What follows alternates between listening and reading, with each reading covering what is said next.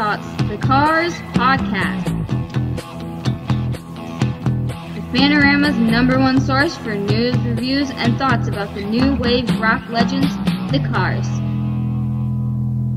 Oh, and a little bit of steel wool, sunshine, and rainbows. Welcome to Night Thoughts, the Cars Podcast, episode 22, with Dave and Donna. Dave, Mr. Steel Wool. Joining me is my co-host, Miss Sunshine and Rainbows, Donna. How's it going, Donna? Hey, it's going good. Fantastic. I think you need to clarify. Excuse me. Yeah, go ahead. Excuse me for 1 second. What? I podcast, in the den, and I realized I haven't closed the door. Oh. So my steel woolness won't trickle out into the family room. That blue smoke. Yeah, the blue smoke of steel wool. Yes. Let me close this door. This would be a real treat for the listeners. All right. While you're gone, Dave, I'm going to Hey, I'm walking over to the door. I'm going to tell the listeners that you're not... I closed the door. All right, now we're ready to roll.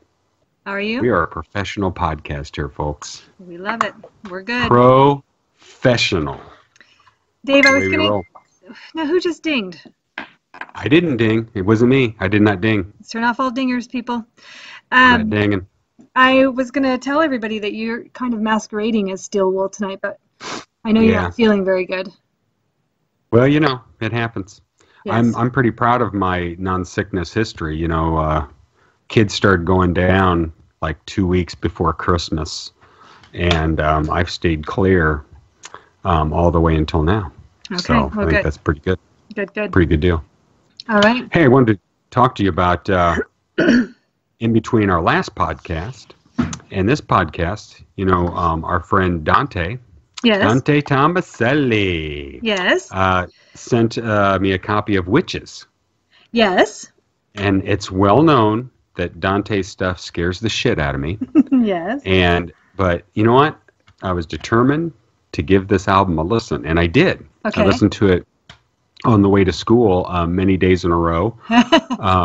Last week, this week is of course my Rick Fest, but last week was Dante Fest. Okay. And so like I'm going to school, and I got it cranked up, and I'm driving along, and it's amazing how these, I guess, soundscapes can create visuals in your head and kind of warp your perceptions of reality.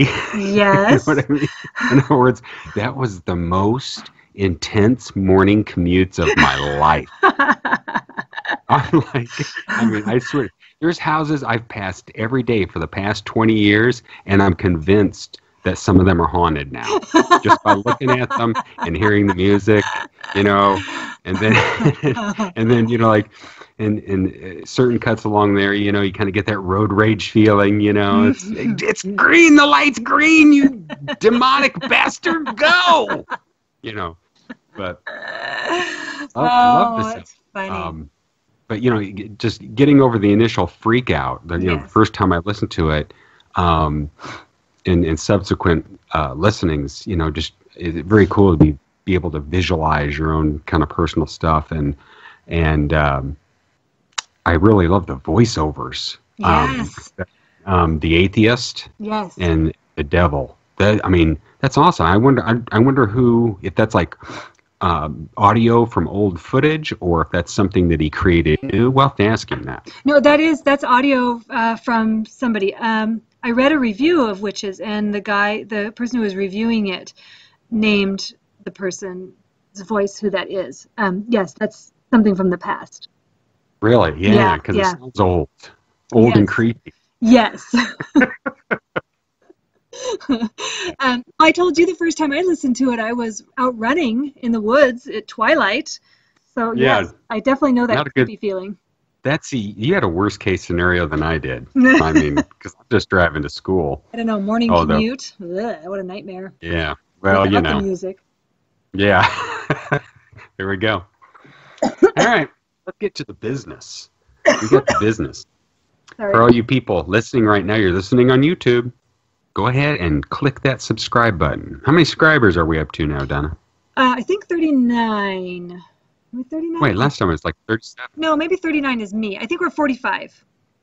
See, here's my thing on this. If you look and see how many people have listened to different episodes, I think our Team Rick, Team Ben episode's gotten the most listens, like 180 or whatever. We should have at least 180 subscribers. All right. Right? Come on. Right? The first time you listen to it, you're hooked. You don't want to miss an episode. So, I mean, it's like a little button. Just click the thing. Click it. Click it and subscribe. Piece of cake. There's, you don't have to pay anything. It's free. Right. We won't even charge you. For free entertainment. Yeah. 45 subscribers is what we're up to. Wow. Okay. All right. Well, we got at least 140 to go. You can also follow us on Facebook. We have our facebook.com/groups/Night Thoughts Podcast, our little Night Thoughts Podcast page. And send us an email at nightthoughtspodcast@gmail.com. And, of course, merch at tpublic.com/user/Night Thoughts. We just sold a Night Thoughts shirt. Hey, nice. Was it you? Did you buy it? Yeah, it was me. I'm the only guy who's purchased a Night Thoughts t-shirt. The only one. This is my third. Did you get the Turks Love the Cars shirt up there? No, I have not put up a Turks Love the Cars shirt. Because that will sprout wings, baby. That will fly off the shelf. I'm sure. You know, I don't even think I'd buy myself a Turks Love the Cars shirt, because then I would have to explain it to everybody. You wear it as a jammy shirt, if your wife will allow it. I don't have jammy shirts. Oh, okay. Never mind. Crap. A jammy shirt. Honey, you can put on your jammy shirt. All right. Next piece of business. That's it. That's all our business. I've got a whole list of business, Dave. Go for it. Well, can I just tell you, first of all, the biggest news of the week? Hello? What is? Oh, David. The fact that you got tickets to the Rock Hall. Oh. Well, that's up there, but that's not what I was thinking. We can talk about that, but I'm totally you threw me off. What? Wait. Did you or did you not get tickets for the Rock Hall? I got tickets for the... Good. Sorry. I need representation. I am. Why are you keeping this from me? Did we get our press passes and you're not telling me? No, I don't know anything about press passes yet. The deadline for that is March 5th, so we won't hear about that for a while. But I'm so giddy. I need to breathe. Okay. Yes, I did get on the pre-sale, the member pre-sale. Yeah, so you should have gotten tickets. 7 o'clock. Well, I consider myself very lucky to have gotten tickets because, if you read the chatter out there on Twitter and Facebook, there's a lot of unhappy people who felt like they just totally got the shaft. But I got on there, and of course the first, you say you want to buy tickets, and so it kind of searches for tickets, and the first ones that were coming up were like $300 ones, and I couldn't afford that. And I was trying to search for 2 tickets because you could buy up to 2 tickets. Nothing in my price range. So then I changed it to 1 ticket, and then nothing. And I kept refreshing, and sometimes it'd say nothing available, and then refresh, and it was like, 1 ticket, one of the $90 tickets. So I just immediately bought it. Well, I tried for 2 again. Actually, at that point, I was like, well, if there's 1 available, maybe I'll try for 2. And then there was nothing. And I totally thought, oh my gosh, I just blew it. I gave away that ticket, and I blew it. And so then I went back to 1, and I refresh, 1 ticket, boom, in the cart, bought, insurance, send me 1 in the mail, yes, everything. And then I was like, I can get 2 though, maybe I'll try to get another one. And so I got back on there, same thing. No, nothing, $300 tickets, blah, blah, blah. Finally, 1 came up for $90, in the cart, got it. And so I have 2 tickets. So now you have 2 tickets, and they're probably like on the opposite ends. Yeah, they're nowhere near each other. They're not together. Yeah, I had no clue even where they were. But that's okay, because I settled it. I was not planning to bring anyone with me, but so I did actually offer the ticket to a friend who I knew wanted to go and was not did not have a good chance. So I sold it for the same price I bought it for. I sold my ticket to another member of the FANORAMA. So, but I'm going to need to bring Kleenex and binoculars and all sorts of stuff. I'm out with the bats up in the far back corner of the venue, but I don't care, Dave. I'm going to be in that room. I don't feel so bad now because if a person who's a member of the Rock Hall on the pre-sale had that much trouble getting tickets, then I don't feel so bad trying to get in on the public thing. Oh, it's brutal. Because they were gone. Yeah, that's what I read. Yeah, they were just gone. It was like, hey, sorry, what? I just got on here. Yeah. How can it be gone? Well, and some people, I understand that some people were like, because I'm on Chrome is my browser, and so some people couldn't. They were like, Internet Explorer didn't work, but I got on Chrome and I was able to get tickets. I think there was maybe some weird stuff going on, or I don't know what, but and then one gal got her ticket, had it in the cart, the website froze up or something, Ticketmaster froze up, her ticket disappeared, and she couldn't get a ticket. Yeah. Things like that are just, people are just mad. The devil. Apparently. As a matter of fact, I think Dante's cut, The Devil, on Witches, is actually about Ticketmaster. Very well may be. So anyway, yes, I have a ticket, and I am very, very grateful. I'm very, very thankful to have gotten one. I was totally weak in the knees. My heart was pounding. I couldn't believe it was in my cart. Even afterwards, I checked, do I really have this? Is it the right venue? Did I wouldn't it be? You've been this excited since you got tickets for the Ice Capades, right? Oh my goodness. Disney on Ice, wasn't it? No. Anyway, I'm giddy, so yes. Well, great. Okay, but that's not really the biggest news. That's big news. That's not the biggest news, Dave. I can't believe you're drawing a blank. Why? Are you talking about the new releases? Yes, the expanded editions have been announced. We knew those were coming.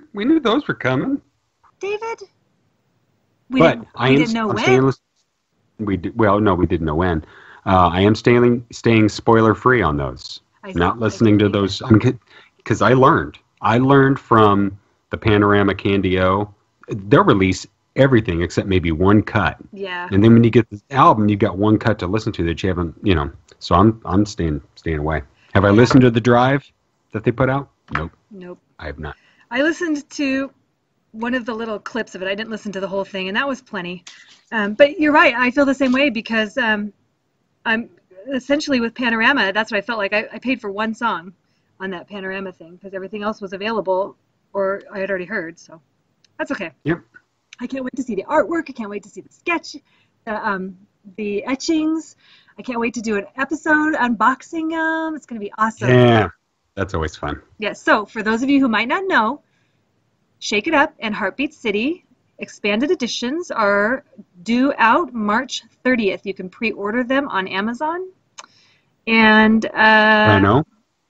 And Rhino. Don't forget our sponsor, Rhino. Our sponsor. Yeah, I'll cash the check and then I'll mention them. They just don't know it yet. Oh, okay. But they are our sponsor, Rhino Records. So yes, expanded editions are out.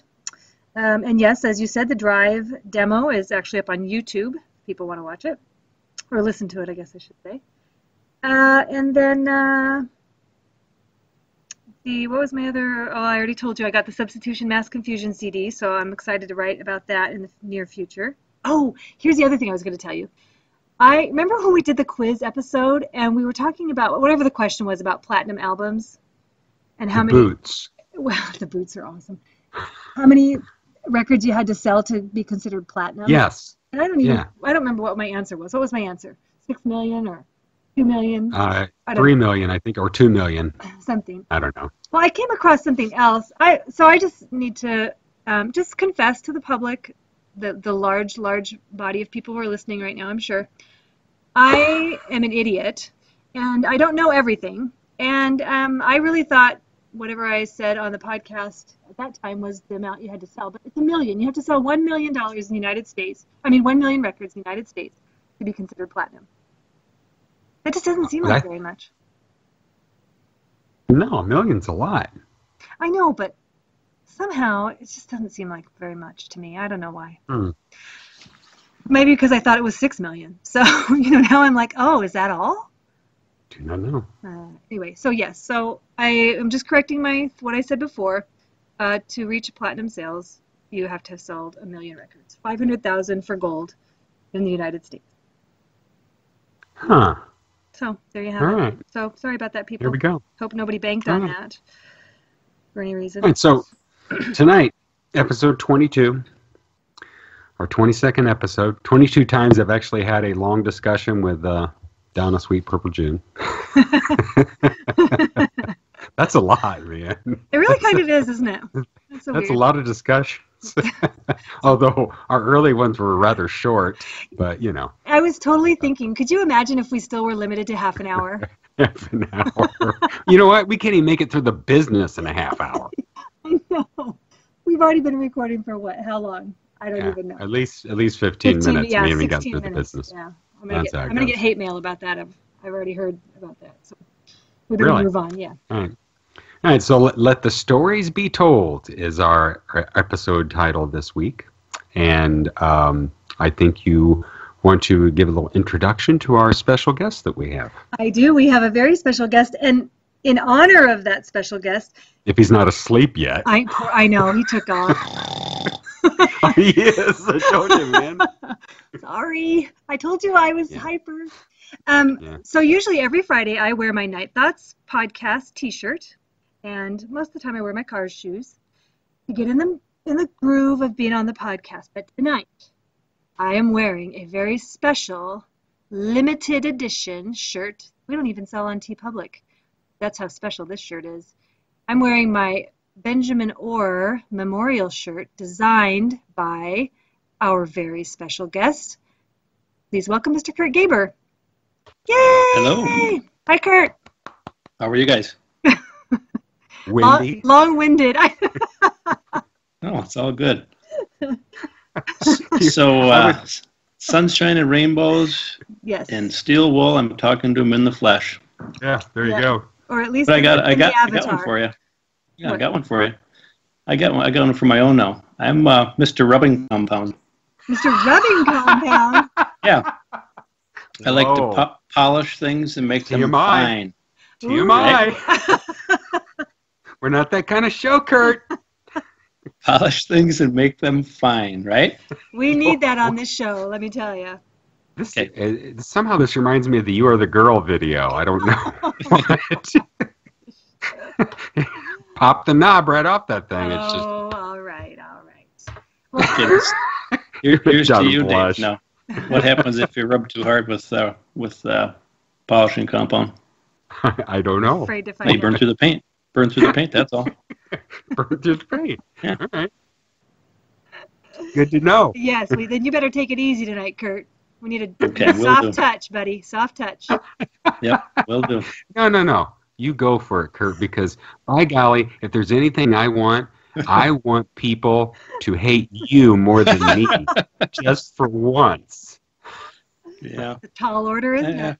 I don't think that I can be want done. I want messages on Facebook going to Donna about that Kurt. That Kurt, he's so insensitive. Yeah. I don't think it's going to happen. Kurt's a nice guy. Kurt, we're so glad He you're is. here. I'm so glad you joined us. I'm really glad. You got tickets for the Rock Hall, yeah? Yeah, it was similar to your story too, because when I called in, it was very nerve-wracking.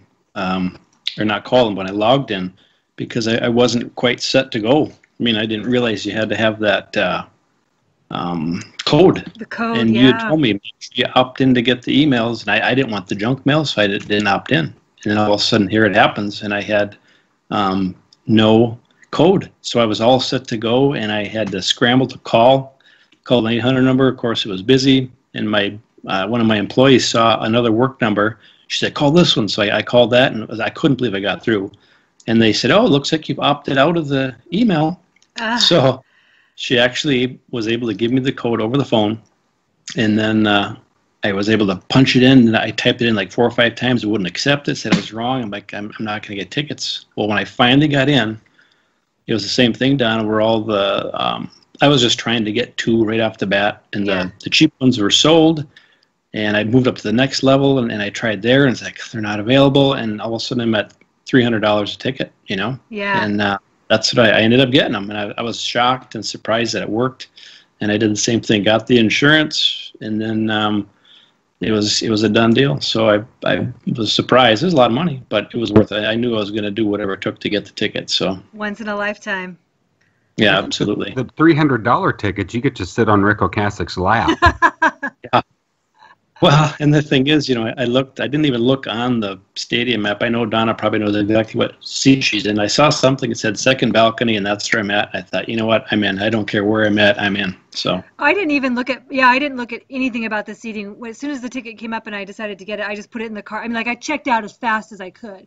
And then afterwards I was like, oh, I wonder where I'm sitting. Not like I cared, you know, really, but yeah. You're probably right on the nice on the sides there. I'm way in the back corner. Hard to say, you know. It doesn't matter. It's going to be awesome. Yeah. Yeah, absolutely.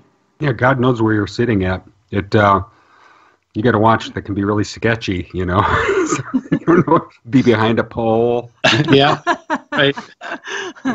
Yeah, I felt like. You know what's kind of neat about that? I didn't mean to interrupt you, Donna. What's kind of cool is I've been lucky enough to be in touch with Diane Page a little bit here and there, and especially, you know, years ago when I kind of had my second wind of the Cars, like 2008, and I actually got home tonight, ate dinner with my wife, and I got an email just before I came up here, and all of a sudden it was from her, and she said, "Did you get tickets?" That's all it said, you know. I thought that was really cool that she was concerned whether I got tickets or not, you know. Yeah, that's nice. So yeah, so I answered it back and told the story, and I haven't checked my email since because I've been, you know, waiting here, but that was really cool that she was concerned enough to see if I did get them, because we're going to try and get to meet her there when we go. So wow, very nice. Cool. I thought maybe she was asking because she wants to get them from you, because she's like, I didn't get any, so can I have yours? Well, can I have yours? You never know, because by the way, get the rest of the email. Yeah. I have some polishing compound on my car. Can you give me some tips? Yeah, really. Yeah. It is really nice. It's very cool. Mm-hmm. Wait, Kurt, why don't you take yourself back to whenever it was in your younger days, and kind of give us an introduction of how you came upon the Cars in your life. Okay, I guess, you know, my first memory of that is about 1978, 79, I guess. I was probably a freshman in high school, and we were going to track meets. And back then the boom boxes were big, so everybody had a giant boom box, you know, and cranked the tunes at the track meet on the bus.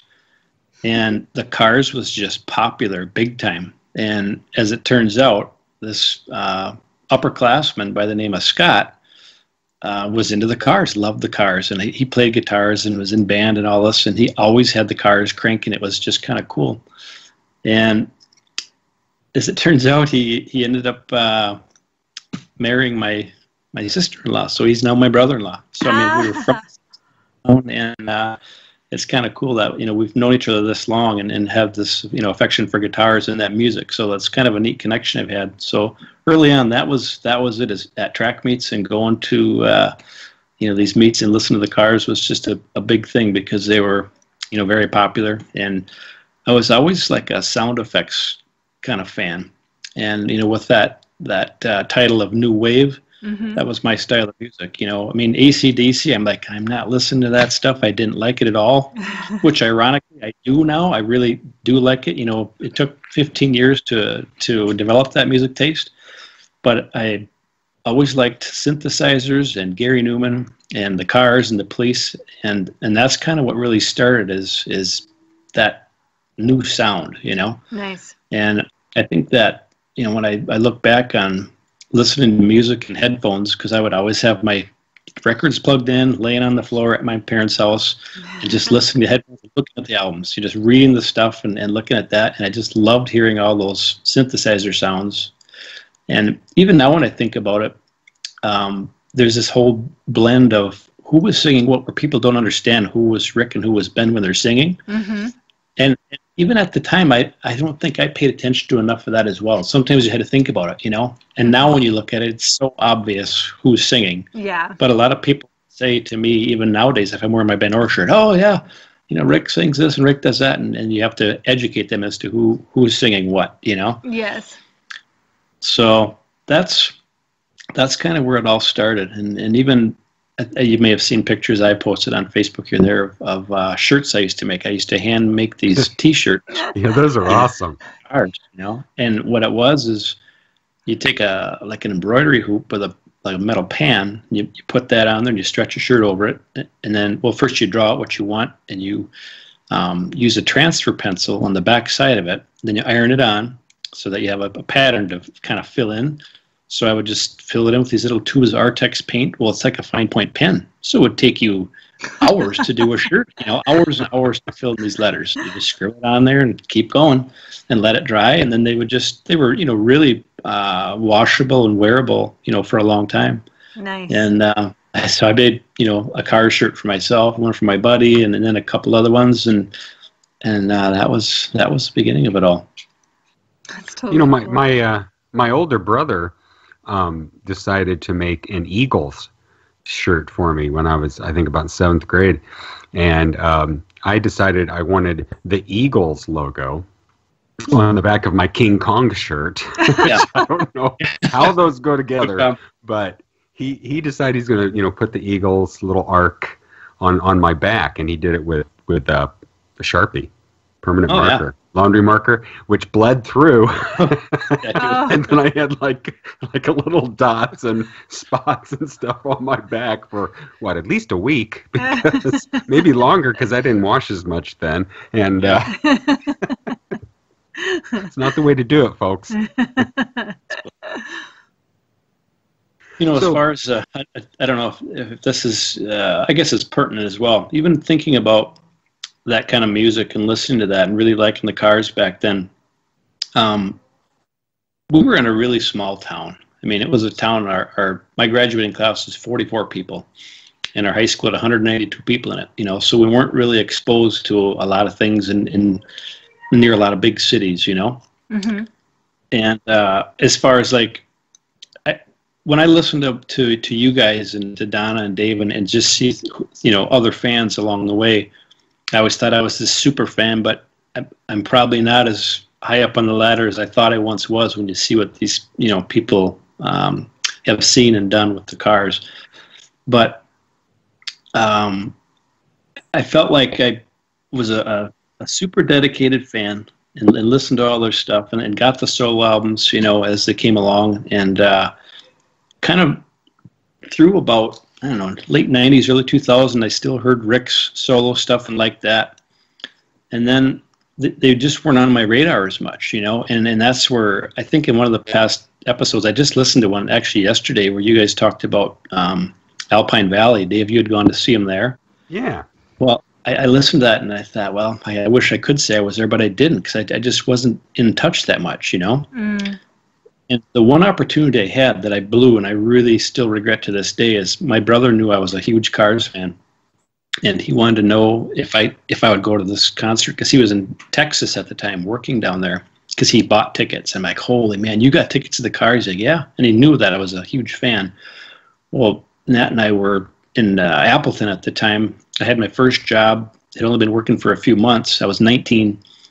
And I didn't have the money, didn't have the vacation time, and I'm like, Tom, I just can't. I can't, fly to Texas. I can't drive to Texas, and I had to pass, and it just killed me to do that. So he was able to go and see him. Went with his wife and saw the Cars, and I never did.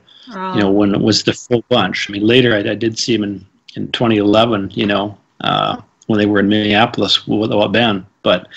That was one opportunity I really look back on and wish I could have done. Yeah. I hear you. I told the story before, but they were in my own town in '79, Candy-O tour. Yeah. Where the hell I was, what the hell I was thinking, I have no idea. Yeah. But it kills me to know that they were here. They were in my town. They're like, not less than 5 blocks from where I'm sitting right now. And I had no clue they're in town. No clue. Well, here's mine. I liked the Cars okay, but I wasn't never a really big fan of it recently, so it would not have been on my radar anyway. But Ken and I went to Vermont in 1995 and were near where Benjamin lived and had no clue. And there's a chance that he was playing out at that time. Like, in my mind, I just think there might have been a chance where I could have seen him and I had no clue. You know, when he was just starting to get back on the stage. And I just think, wow, I wonder how close I came to getting to see him or even just being in the same vicinity as him and had no clue, no idea. I didn't. Yeah, I wouldn't have recognized him if I saw him. I kind of had the same thing happen a little bit with when he was doing the Ore Band. He performed in Two Rivers, Wisconsin. Two Rivers, Two Waters. I think Two Rivers. Mm-hmm. Like 97, 98, and I kind of learned that through Vin Kalishis. And I thought the same thing. You know, here I am. You know, just a few hours away, but I was just so disconnected. I didn't realize that. You know, I mean, my second wind of the cars came along quite a bit after 2000, because when Ben died, I remember having that. I wonder who designed this, Dave. You might know this. There was a really cool, like, trilogy picture of him. It was like a blue background, and it just said, you know, Benjamin Orr, 1947 to 2000, and it was just really great photos. I think there were a couple Phil Kamen photos in there. And I had that as my screensaver for months, you know, and I just was shocked that he had passed away. And then there was this long spell when they came around to Rockfest as the new cars with your buddy Todd at the helm. Then that was the beginning of a lot of things I can talk about tonight. Is this whole second wave, you know, my second wind, all started when they came to town, because they were only 25 minutes from where I live, and I thought, well, I got to check this out, you know. And that, just looking for information about the new cars, completely flipped my lid on this thing again. I just went all in on the cars, and it's just been a huge thing for me for the last 10 years. Nice. So, yeah. So eventually you made your way to Facebook, and yep. I know the first time that I think I crossed paths with your name was with the Benjamin Orr memorial shirts that Donna is wearing right now. Yep. And I can, about what year was that? 2012, I think, was the first time we did an order. Really? Yeah. Okay. Yeah.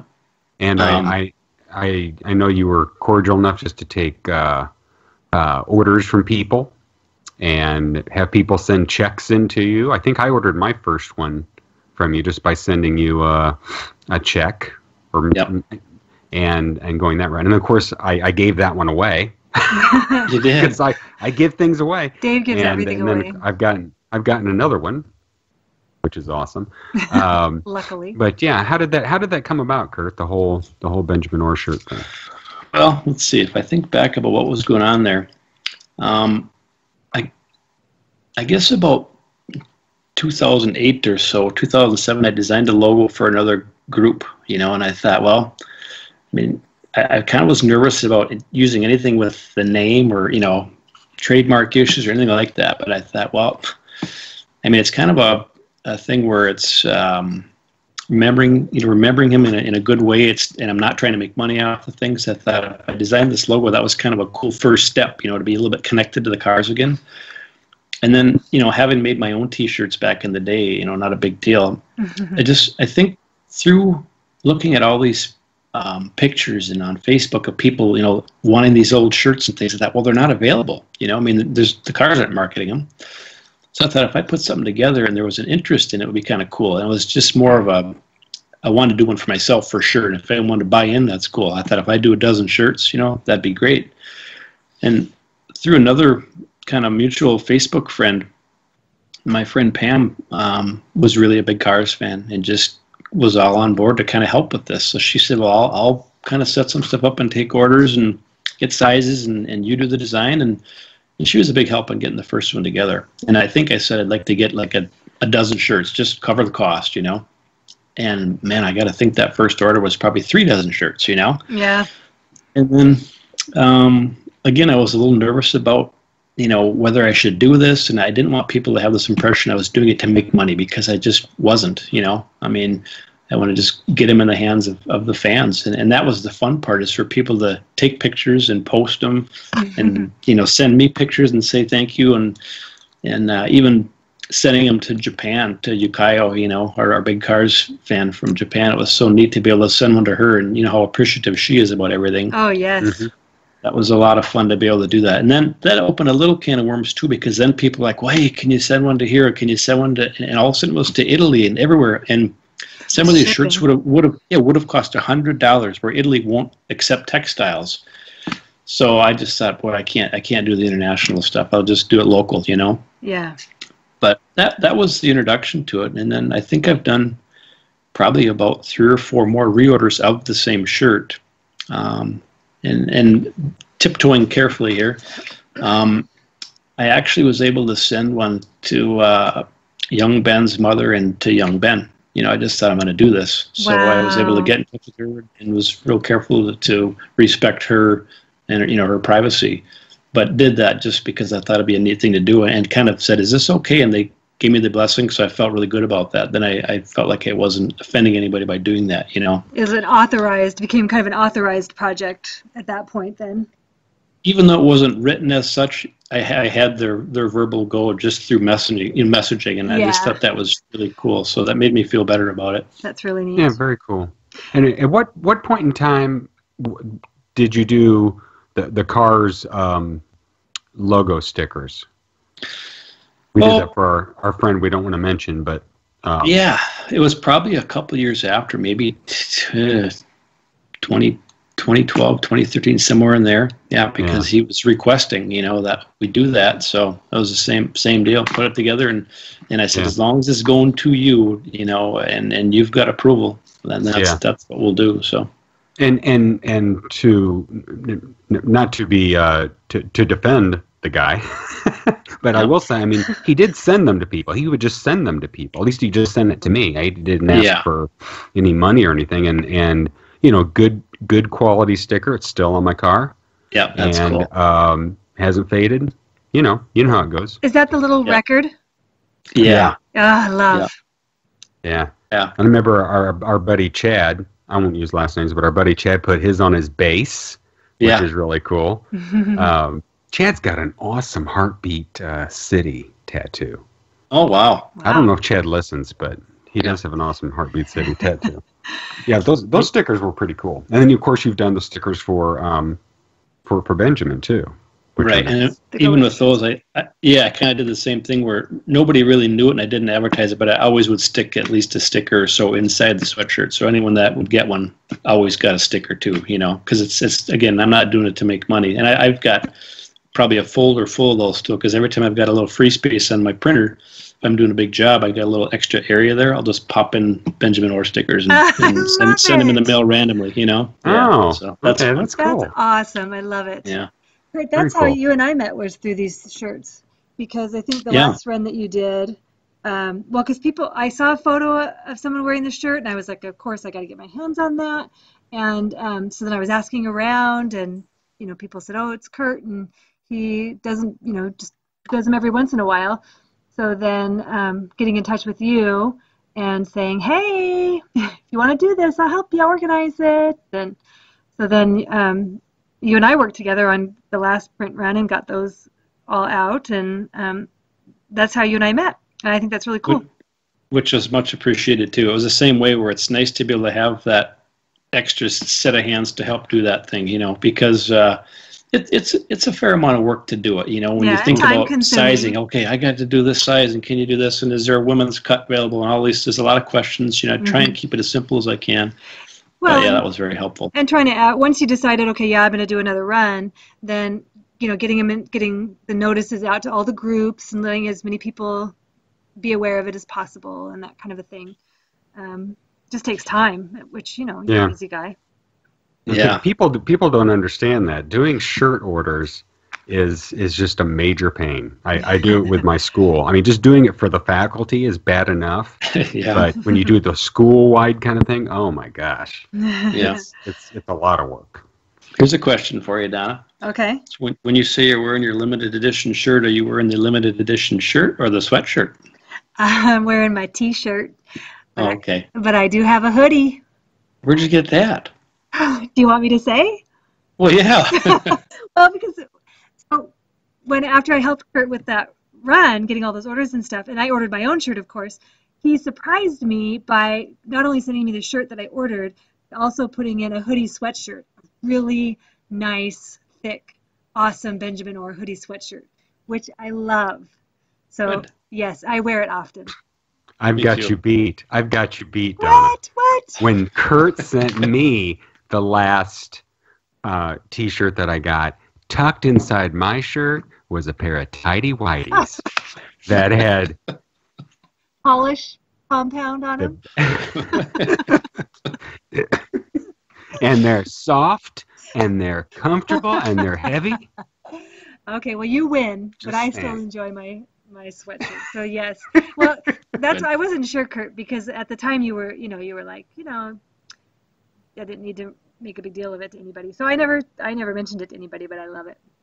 Yeah, and you didn't, and that's cool because that's how you develop a trust friendship too. Because you don't know what people are like, and then you learn that stuff. So Yeah. I was glad to send it.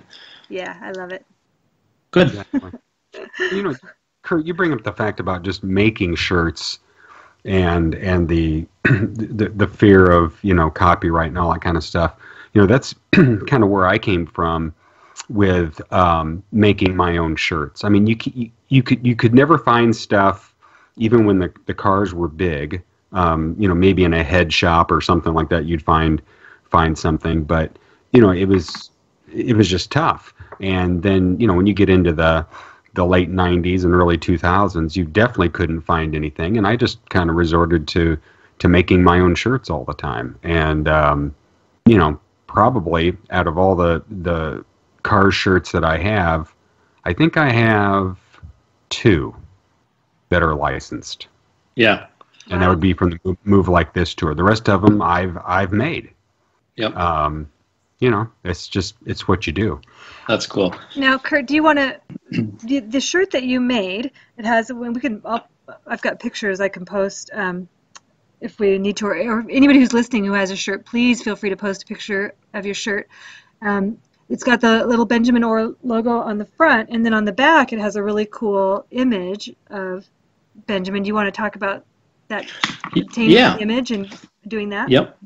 When I want to be able to get permission, of course, when I did this, using the photo. So I got in touch with Phil Kamen, and at the time I had the book, the Kamen and Goddard book, I believe. Mm-hmm. And I think the image was split in 2 pages. So there's a crack running down the middle. Well, you're going to kind of like work off this artwork, That's how my underwear is. Yeah, exactly. Oh my gosh. Not going to polish that out, are you? No.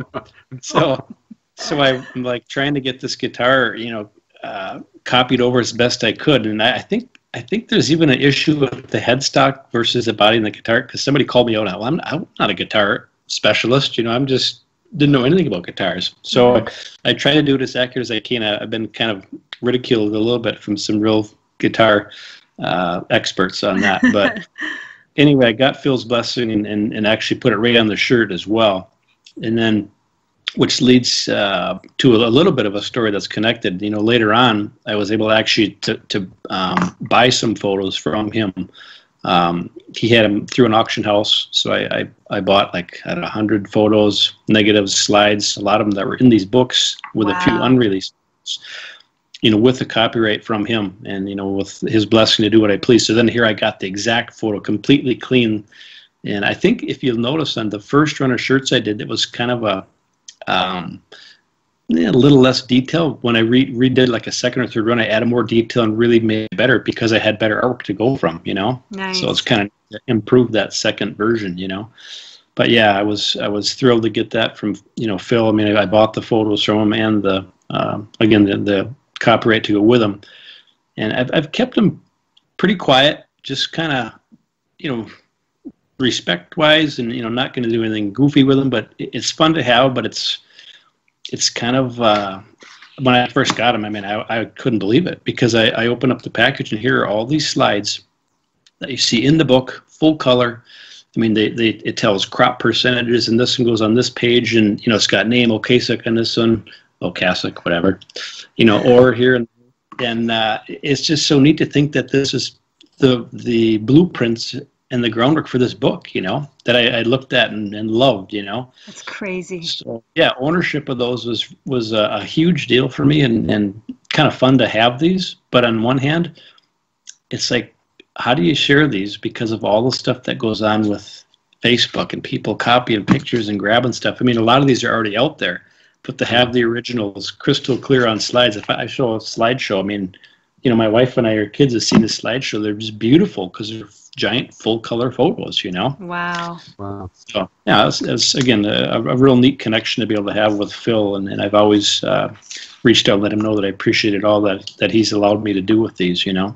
So that's crazy. That's so awesome. That makes my fingers like tingly. Like I want to get my hands on those, Kurt. yeah. Tingly hands. Yes, I got tingly fingers. Wow. Yeah. Very cool. I was just kind of envisioning me and you, Donna, going to Kurt's house, dead of winter. He meets us at the door with a big mug of hot chocolate, sits us down, bowl of popcorn, and shows us a slideshow of Phil Kamen photos. That would be a blast. Awesome. I'd do it. Yes. Count me in. Tell you what, I'll give you a snowmobile ride too. We got a stable full of snowmobiles up here, and we've been doing a lot of riding over here. So I'd invite you guys to come over. That'd be a blast. Awesome. I would kill myself. I'd hit a tree. There's just Well, I got a 2-up sled, so Donna could drive and you could ride in the back. There you go. Hang on, Dave. You better hang on. Awesome. Kurt, one more thing about the shirts. You were able to also give a shirt to, was it Barry Goudreau? Who? Yeah.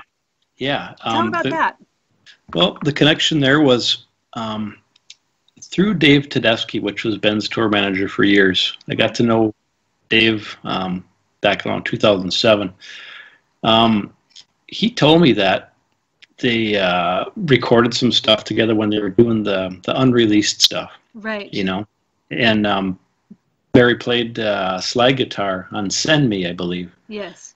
And at the time, I didn't have these pictures, but David told me about it. Well, a few years later, I got some pictures from Dave, and it was of Ben's guitar in the studio where they were recording these songs, and there was Barry Goudreau at the mixing board, and the guitar was next to him. And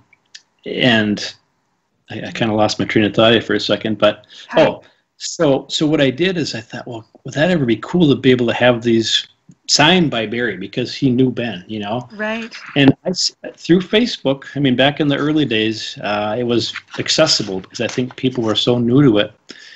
I just said, hey, if I send these out, can you sign me? He said, absolutely. So I sent these pictures out, and he autographed the pictures and said, you know, here's me, here's Ben, here's my better side. It's kind of, you know, showing from the back, and he made these notes in there and signed them, and he sent them back to me. Wow. And I just thought that was so cool that he did that.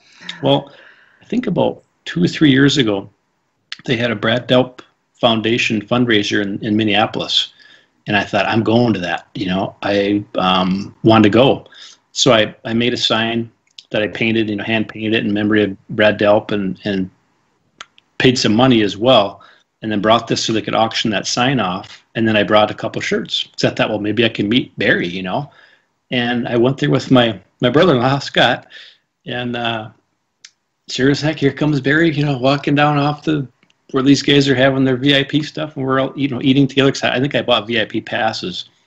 And I brought a shirt for him. And it was just so strange. He walked up, hey, Barry, it's Kurt. And he shook my hand, and I asked if he'd mind taking a picture. Absolutely. So I gave him a Ben Orr shirt. And then you know, I didn't bug him because I didn't want to bother him, but it was just cool to do that little bit. Yeah. And then the guy that was emceeing the show, his name was Mike. I got in touch with him early on when I was going to donate this sign, you know, in memory of Brad Delp. And when I saw him, I brought an extra shirt just to give him. Uh-huh. And I thought, you know, okay, thanks a lot. Well, he took his shirt off and put that Ben Orr shirt on right there. Right before the concert. Wow. Because that was awesome. So he goes up on stage and he's wearing this Ben Orr shirt, you know. So that was really cool to meet Barry that night and, you know, talk to him, give him a shirt, and then to see Mike put a Ben Orr shirt on his back too. That was just a thrill. So great. So, yeah. I remember seeing pictures from that. I think that was like 2 years ago. Yeah, maybe last year. Yeah. It wasn't last year, so the year before. I totally remember that. Yeah, and this whole thing again, you know, I mean, Facebook can be a little slippery slope, but I think initially, when it was so new to even the members of the Cars, they were accessible at first, and then all of a sudden it went away, Yeah. But I wouldn't have seen this if it wasn't for Brad Delp's ex-wife. She posts on Facebook, and I follow her, and she said this fundraiser was going on. I thought, well, what a great thing! So I went to it, And I same thing. I met her there, and got to talk to her, and showed her the sign that I made. So it's just kind of fun to have this connection so much later, because Ben and Brad performed on stage together in the '90s too, So it's just the whole thing started because of this second wind to my Cars fandom, I love it. So opened a lot of doors for me. Yeah, that's pretty great. So tell us more about and dealings with Dave Tedeschi. Well, Dave is a guy that was a really good friend of Ben. They were buddies for a long time, and I think he knew Ben, well before the Cars were together. Yeah, I knew of him along the way, and then when the Cars split, well, him and Ben got together and decided to start doing music. And, he knew Ben's talents, and they knew a lot of guys from the Boston music scene that got together, and he called himself, Ben's best friend and tour manager, and that's kind of how I relate to him.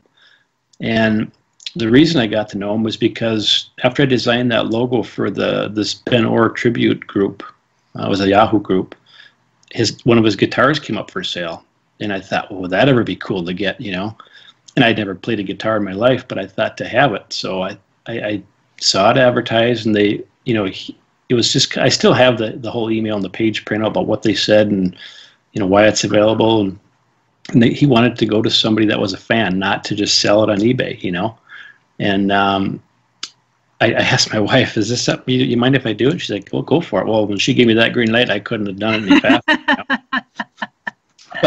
But then I kind of approached it carefully because I thought, well, I mean, who is he? I didn't know who he was. I wanted to know more about him. So I started digging around and made some calls and talked to the guy that had the guitar out in Boston for sale at, Crossroads Music, and, did a lot of research to really prove. And I even said to Dave, well, how do I know who you are and what's your connection? Well, he sent me a lot of stuff. I think he faxed me about 10 or 12 pages of different things showing who he was. And I learned in a hurry, I mean, he sent contracts with, money amounts and places they played and Ben's personal cell phone numbers, all these things. And I just thought, I can't believe I have this stuff in my hands, But I knew that I had to be very respectful of all of that. And probably something I really haven't told a lot of people, but it's not like it's a secret. But when I talked to him, he was very emotional. I mean, in one phone call, he actually hung up because he was crying. I felt really bad. And, they were very, very good friends, close friends. And Ben's death was only, 6-7 years before that. Mm-hmm. So I think it was really, really hard for him to let this go. I think there was some, financial situation maybe that could have led to, why he had to get rid of it. And it just kind of really made me respect what was going on. And I really wanted to make sure he knew that this was going to a good home and a safe place. And one thing he said when I talked to him on the phone a couple of times, what are you going to do with it? Well, I said, I'm going to build a case and put it in storage. He said, well, what are you going to do that for? He says, it's just way too nice to play it, or to not do something with it. He goes, you got to learn to play it. I'm like, well, I've never played a guitar in my life. So I started taking guitar lessons and took lessons for 3 or 4 or 5 years, and got to be okay at it. I call myself more of a guitar owner than a player. that guitar purchase is what really started my second wind. I mean, to have that thing arrive in the mail and open it and see it, and he sent the pictures along, of Ben playing it, and then even later he sent more pictures that are to this day I haven't released, just out of respect to Don Marie and to Dave. Beautiful photos of him on stage playing this thing in the 90s, and I couldn't believe I had it. Wow. When I go to guitar lessons, my instructors, they would play this Les Paul, and they're like, that's the most beautiful guitar I've ever played. I mean, I had a nicer guitar than most of my guitar instructors had. They had beaters. Here I start with this Cadillac, and I'm a hack, So it developed a friendship. I mean, over time, We talked on the phone, sent emails back and forth. He had a limousine business that he needed decals for, so I made stickers and sent stickers out to him. I mean, I never charged him, And on the phone, he was the neatest guy to talk to because he could remember things down to minute details that you just couldn't believe. He would say names and places and years, and it was so clear to him on when they played, and the names would just drop like you couldn't believe it. And I would be scribbling the stuff down. I still have notes of this. He'd tell me. Yeah. And it was a great connection. And when he passed away, I felt like I wish I would have asked him so much more because he had so much to share, Yeah. And there's things that I obviously share and things that I don't, just from a respect standpoint. But what a neat guy. Just a really cool guy who loved Benjamin Orr, I'll tell you that. He really did. I mean, he said nothing bad about him ever and just praised their friendship, So it was a really cool thing to be able to have that guitar. Wow. We have kind of connection, Kurt, that you probably don't know about. But I had a couple of times that I was able to meet Benjamin, and it was through Dave, getting through that. But first, on the subject of the guitar, I had the first time I met Benjamin, I had my Cars hat, which was just a regular old trucker hat with a Cars patch. Yep. That my wife had sewn onto it. That's cool. And I asked Benjamin to sign it. Well, when I handed it to him, he put it on. Oh, wow. And I was like, yeah, this is a nice hat, as if to say, hey, why don't you give me this hat? And I was like, I said, well, I'll trade you the hat for your guitar. Yeah. Wow. And he signed it and handed it back to me. But so, hey, man, I could have had that guitar before you, if you wanted that hat big enough.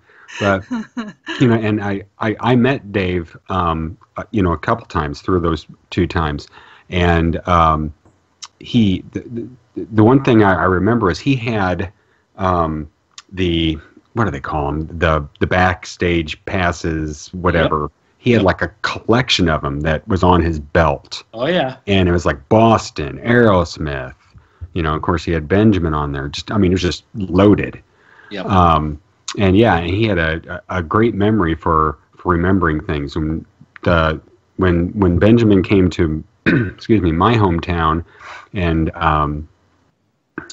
David came in the bar, and we sat in the bar for a good 2-3 hours before Benjamin even came to the bar, and just looking over the Frozen Fire book and stuff. And it's like he would, telling stories about different pictures and so forth. So it was incredible. Yeah, he was a storyteller. He's a big guy too, isn't he? Oh yeah. Yeah. The first time I met him was in Quincy, Illinois. Mm-hmm. It was a racetrack kind of thing, and it was with my friend Tom, and Tom had the inn, and I just rode on his coattails. But we're supposed to meet Dave on stage right after I can't remember, Spinning, after the song Spinning, or during the song when it was playing. So that was the game plan, and sure enough, he walked around there, and he was eating like an elephant ear or something like that, Wow. And very cool. Yeah. And we walk up there, and we're like, you gonna let us back? And he just kind of motioned for us to come back. Didn't say a word, just chomping on his elephant ear. Yeah, come on back. Yeah, and he handed us off to Vin Kalish's from there. So yeah, really cool guy. I appreciated everybody who was connected with the Orr band at that time. All very, very nice, very cordial. Yeah, when I knew that John, did you say Kalishis or Kalishis? I don't really know. Kalishis. Kalishis? I think so. Well, when I kind of got a wind of his music through Dave's like, oh yeah, he's got this band, you got to get a CD, and I did. I bought it. And it was Mirage. It's a cool CD. John Kalishis, and he, right on the CD, I don't know if you've ever heard it or seen it, but he's, pays tribute right to Benjamin right on the cover of the CD, Nice. I thought, well, I'm going to call Vince and ask him about this guitar, because I just want to make sure it was the real deal. And because, again, not knowing who Dave was, I thought, well, if this is connected, I'll find a way. And I did, and he was so nice to me. I mean, he ordered a couple of Orr shirts as well, And I Wow. talked to him, and he talked about when he came to, Two Rivers, Wisconsin to play and everything else. And yeah, so he was kind of connected for a while and went with these guys. He said they had a ball going all over the place and touring. So that was neat. Hey, I got a cool little letter here I want to read if I can do that. Oh, please do. Okay, this is from a guy named Dave Curry. Oh. It says, Kurt, Really? this is for you. It is a pick that Benjamin used at his gig in Springfield in August 1998. I also got a signed CD cover from him. I'm sorry, a signed CD cover from him then, so I thought I would part with the pick. It's my way of saying thanks for the work you've had to put in to make these awesome shirts available. And he sends me a guitar pick that Ben flung out at that gig. And I thought, well, what kind of guy is that? That's really cool. He sends me this guitar pick. Wow. So that was our first connection, Dave. I mean, this is back in, boy, what is this? I'm trying to see if I can, this is 2012. Yeah, so when I Wow. sent the shirts. Yeah. And when I asked Dave Tedeschi about, I said, what's with this Music Unlimited that's stamped there? Oh, yeah, that's a guy, that's a buddy of mine. He owns a guitar shop or music shop out in Boston. I mean, instantly that was his answer, because I thought, why does it say Music Unlimited? But he had the story instantly, and that's where Ben got, guitar stuff and picks. And so it's really cool that Dave sent that to me. So I got that one in my little box of treasures. Yeah. That's And nice. the signed CD cover, I've given that away. Yeah, see? So see, Kurt, you know that Dave, he does give everything away. You've been on the receiving end. Can't take That's- it with you. That's cool. I like that. I kind of heard one of your podcasts, and you guys talked about that because you guys called yourself minimalists, and Oh. I'm not. I'm a maximalist hoarder. Hoarder, So- yeah. You want... But when I look at the stuff now, it really does make me start to think about doing the same type of thing, because how long is it going to be important to me? When I first got in this, I was buying that stuff up and collecting these things. And then things kind of changed. You see the stuff that was from United Kingdom on these awards and all that stuff. Like, what Yeah. kind of trash is this? So I Yeah. got some real good stuff early on and got the real stuff. But the collecting is really slowed down for me. It's just every here and there I'll peek at something. But for one, I don't trust a lot of it. And it's a lot of the same things. But I had a neat collection that I like and enjoy digging out once in a while, like I did tonight, so I could maybe think of some things to talk with you guys about. But it's the same way. If somebody else was really rabid about this, I'd love to be able to send some of these things on, Yeah, So, yeah.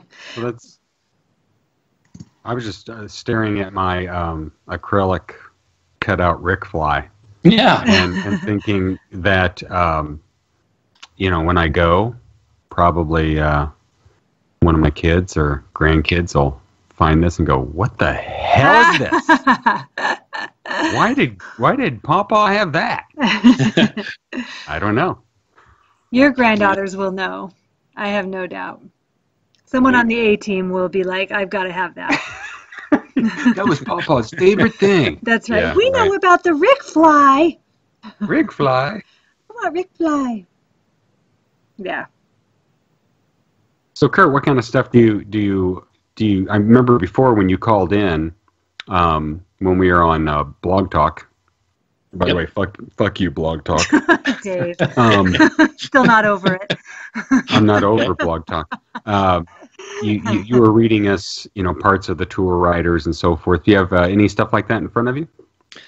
I do. Yeah. And I don't want to make a repeat of any of it, but I can definitely share some of that stuff.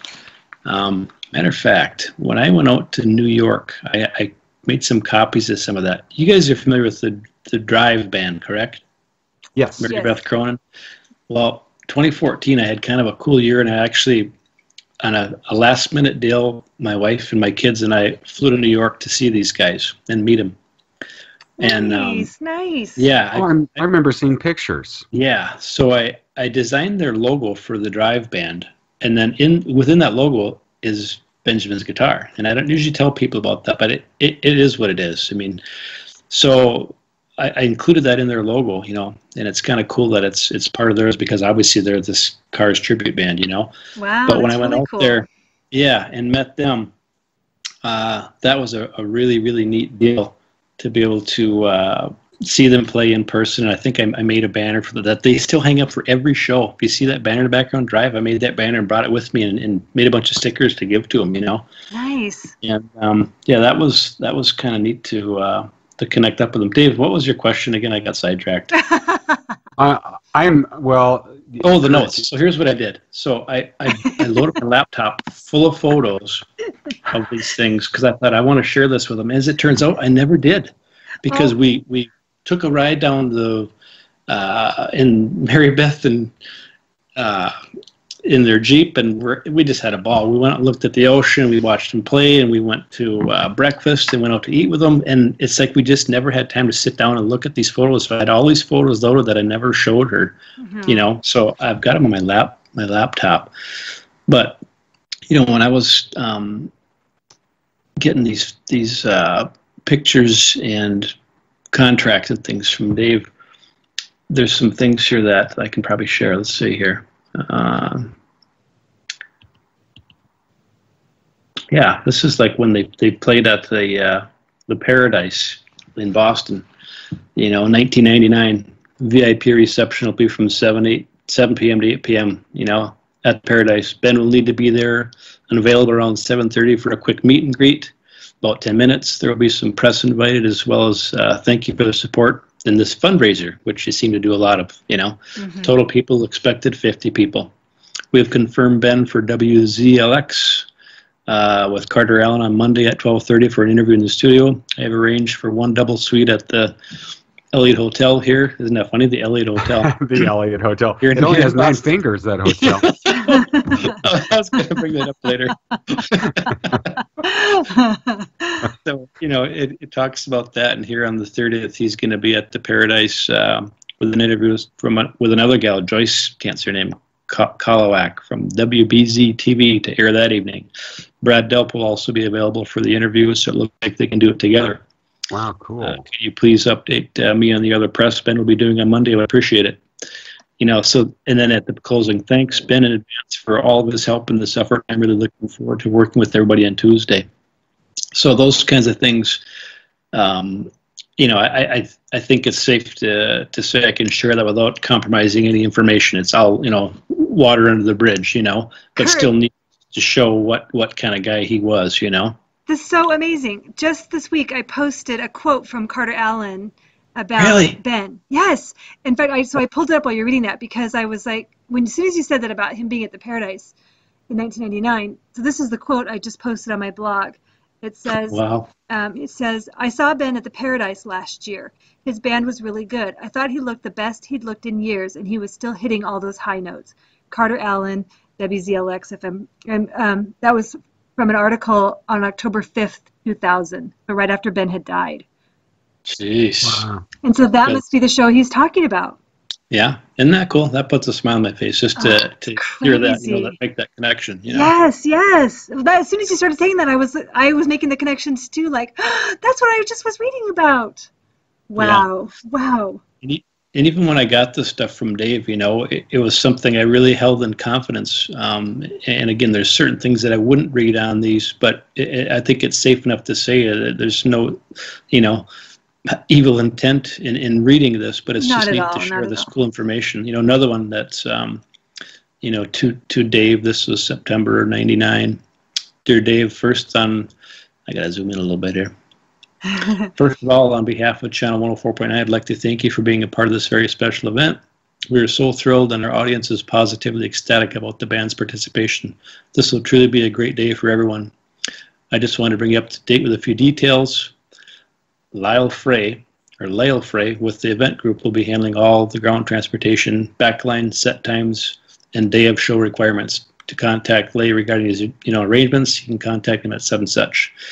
You know, your hotel reservations are with the Marriott Hotel in San Mateo. What else can I say here? Merchandise booth is being coordinated by Robin such and such. Wow. You know, merchandise booth. Yeah, look at that, eh? As her previous communication. Wonder what they had. Yeah, a percentage of the event's T-shirt and poster sales. There you go. Will go to our charity, to the AIDS Resources Information Services. So I mean, he did a lot of that stuff. That is really cool. What was the event? Did it say what that event was? Yeah, let me look here. I gotta get up to the top. Day of Decadence, September 5th, 1999. The 104.9 Day of Decadence concert. Kurt Gaber. Yes. What? That was, I'm serious, like a pinball machine is going off in my brain, just ping, ping, ping, ping, ping, because that recently was just posted a picture of Ben with Corey, which one? Not Corey Feldman. Yeah. Who emceed that event. Oh, okay. I remember seeing that picture. Yeah, that was, Yeah. I'm pretty positive that was that same event. That was just, I just discovered that a few weeks ago.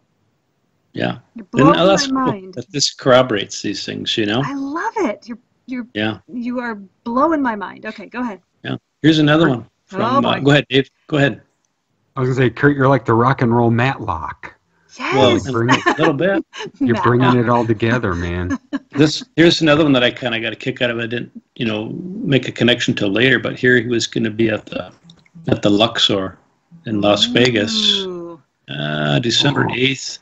And my wife and I stayed at the Luxor here a few years ago. We went to a sign convention, and we stayed out there. It was kind of a cool motel. But that That is was the best motel. smelling. Hang on. Best smelling motel. Hang on. I Kurt want to just, stay at a motel in I Vegas. was going to say, Yeah. Kurt, No, Kurt it just is- called the Luxor a motel. A motel. Okay. Oh, I'm sorry. It's a hotel. Okay, sorry. But all of those hotels in Vegas, they pump spray in, scents in, because people smoke in the casinos, and Well, they they got to do smoke something to and combat that. They sweat Yeah. and they Yeah, pee their and pants. the Luxor by far smells the best. It's like a vanilla kind of thing going on. Mandalay Bay that I stayed at, it's like a eucalyptus kind of minty kind of thing. But no, the Luxor, man, it's awesome. It's very cool. Very cool. Okay, Yeah. so go ahead. Well, all right, let's just see what else we got here. I think I kind of talked to you before about his backline equipment, what he required, so I don't think I want to go over that one again because it's something we'd already read before. Okay. Does that sound about right? I think so. Yes, you did. Yeah. Yeah. But Let's see. if you have more snacks, we always like to hear about Yeah. the preferred snacks. It's not like we don't repeat stuff on this podcast. Yeah. Okay.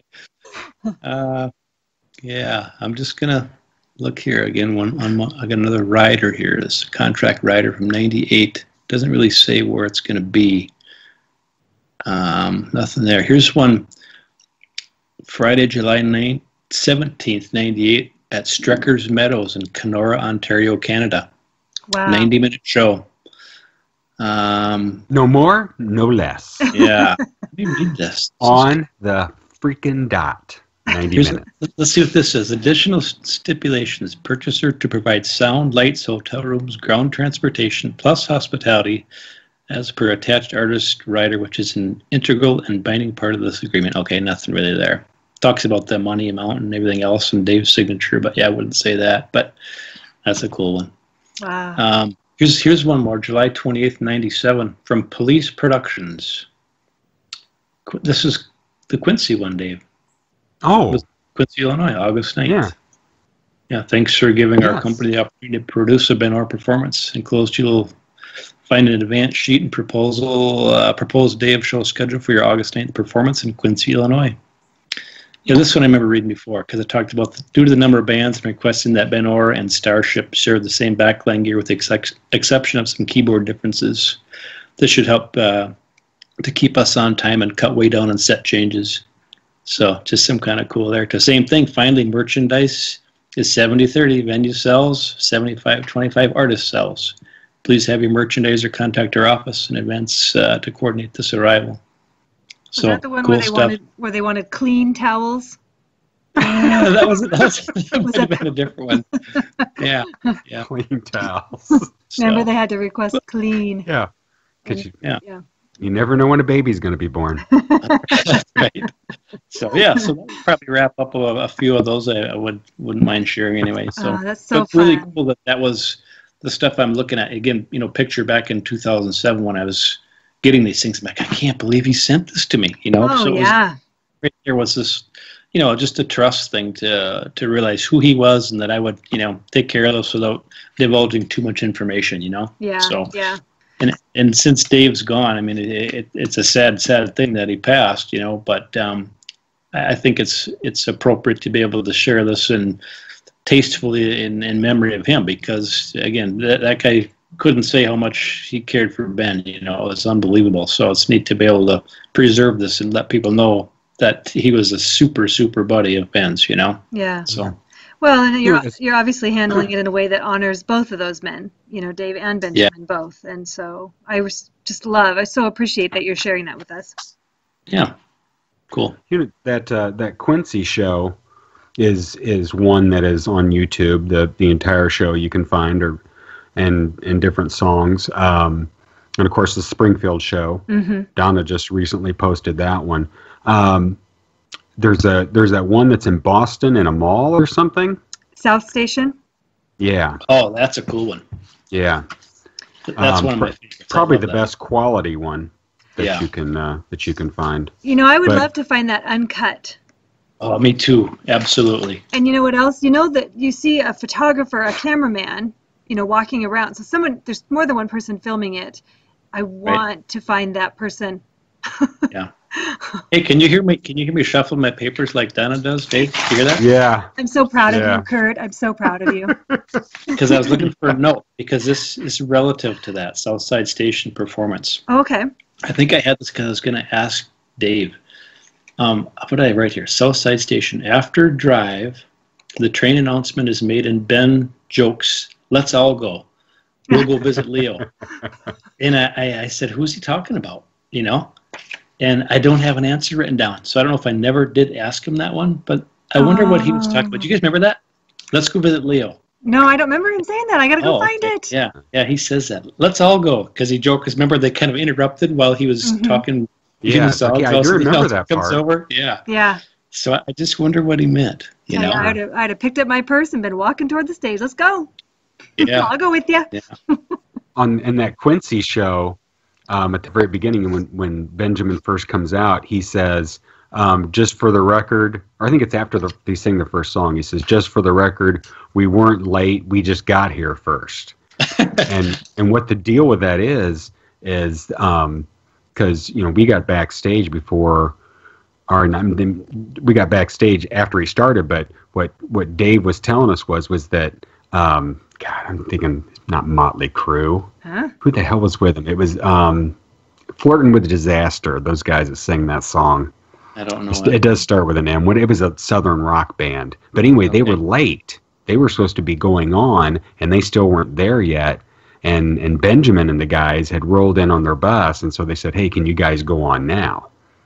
And so you know, guys were kind of in a tizzy and pissed off and so forth, because you know, they wanted to relax a little bit before they had to go on, and they had to, you know, kick it into gear. So that's why Benjamin makes that comment. No, because there is like a real long wait between Head East and when Benjamin came on, and people just assumed that Benjamin and his band were late getting there. No, they just got there before. No, I mean, I still can't remember the name of that band, but whatever that southern rock band is, they got there. In fact, you can see their bus pulling in during Ben's set. Oh, wow. When they finally got there. So they were probably tearing up a hotel room somewhere. Yep. Oh, Molly Hatchet is the name. There you go. Oh, yeah, that sounds familiar. They are known in Springfield here as a band that totally tore up a hotel room or hotel rooms in our town. Yeah. What the heck? Come on. Yeah, appropriate with the hatchet, huh? Yeah, rock and roll lifestyle, man. Rock and roll lifestyle. Right. You got it. Yes. As you know, Greg was like that too. Greg Hawkes, he was a wild one. He would tilt pictures. Yeah, he would tilt pictures, got a little off kilter. Boy, that guy. Whew. Yeah. I always put the Bible in a different drawer. Oh. That really upsets them. Oh yeah, boy, making your mark. Let me tell you. Yeah. Jeez Louise. Take the pen. You know, there with the pad. That's always a good one. Nice. That really takes them off. My daughter went to Belize last year, and on the way home, the flight got canceled. They ended up having to stay at a hotel in Texas, and so her and her friend, they were in one room, and it was a school group that they went with. Anyway, they left a scavenger hunt for their maid or the housekeeper who was going to come clean up after they left they used that little pad of paper and they left a little scavenger hunt all around the room for the cleaning lady. They thought they were who probably didn't speak English. Yeah. She said they left little nice notes, and we just thought she'd get a kick out of it. So, That's harmless. Yeah, that's good.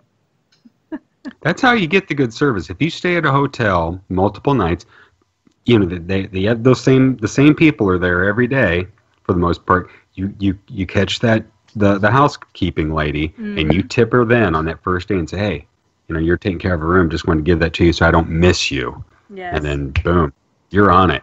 You've got the clean towels. Yep. The whole bit. You got the chocolate on the pillow. Sunshine and rainbows, people. I'm telling you. Chocolate on the pillow. That is correct. Sunshine and rainbows. And a little cash. So, goes a long way. And a little rubbing compound. And a little rubbing compound. Does go a long way. Don't forget that, people. Yeah. You got it. Always keep a spare bottle in your travel bag. So let me ask this, since I'm talking to two people who have Rock Hall tickets, are you two planning on posting lots of pictures and stuff like that when the time comes? I think so. Donna, take it.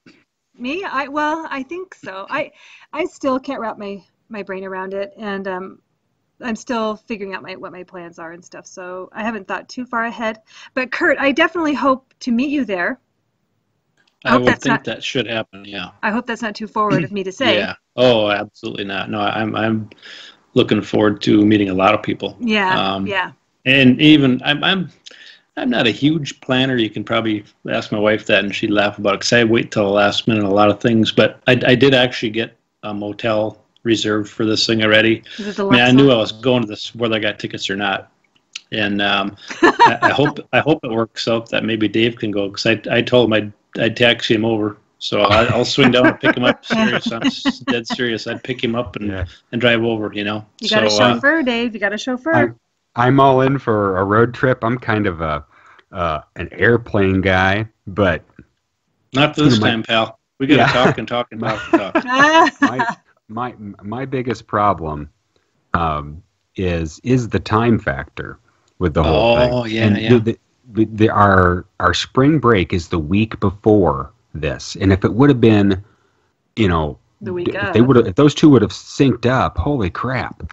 But it's a situation where, I'd have to leave on Friday night, and get there late Friday night, and then come back on Sunday, that kind of thing. So. See, I'm just like, I didn't even think of that. I just thought, okay, here's what I'm doing, and I'm going. I work for myself, so I can make these things happen.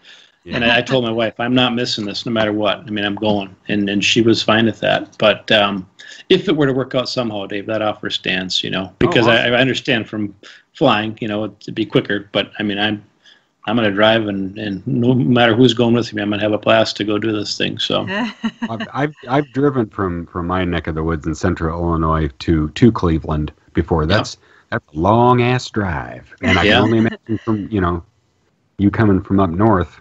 Yeah. It's even longer.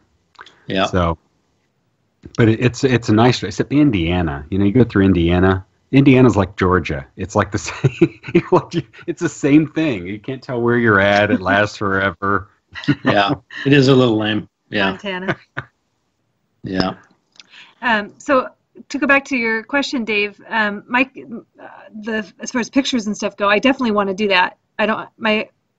The camera that I have is not super great, so I'll have to see if Ken will let me take his, but his is like really a photographer setup thing, and it's probably too fancy for me, so I may end up just a bust because I don't have any good equipment that I can handle. So yeah, and then even with that, how that goes too, because I got a nice camera and the zoom and all that, but which I'll probably try and do to get some good ones. But man, some of the stuff, it happens so fast, and you seem to want to post it quick, so I can shoot with my iPhone and do this and that. I don't take the pictures I used to, because of that. Yeah. The cell phones have kind of goofed it up a little bit, but I'm sure I'll do some of that. But there'll be so many people doing it, I don't want to be too redundant either, Yeah. But I don't know that I'd share as I went along, but maybe after the fact I would probably do it, because I don't want don't want to miss out on anything, Yeah. Oh, yeah. Yeah. So That's the big thing now. Artists are now prohibiting phones in Yes. concerts and things like Sure. that, because when you think about it, we try and document everything now with a picture. Right. Yep. And it's, especially annoying at concerts with people trying to film the concert. I don't understand that aspect at all. But even in our daily lives, with the kids or whatever, the kids are tired of getting their picture taken. Yeah. Yeah. They are. You can just tell. And and then you realize, God, how much am I missing? Being with the people I love by trying to get a picture of whatever. It's all so in busy, your head. You're so busy monkeying with your phone that you're missing what, you're not sitting there enjoying what's going on. Yeah. Right. Yeah. But we'll definitely try to do something. I mean, Yeah. I got some people that I'm definitely going to meet out there, and I'm looking forward to it. So it'll be fun. yeah, that'd be very cool. You got all the connections, Kurt. I might have to jump on your coattails there and go meet some of the cool people. Well, you see met what me. happens. Isn't that enough? You noticed there was Thanks, no Dave. there was no comment from Kurt. You noticed he's Holy like, crap. how can I shake her? Well, what Kurt's thinking is, she's already podcasting with Dave. What does she need to meet more Yeah, cool people? That's what went through his head. That's what Kurt was thinking. 100%. Yeah.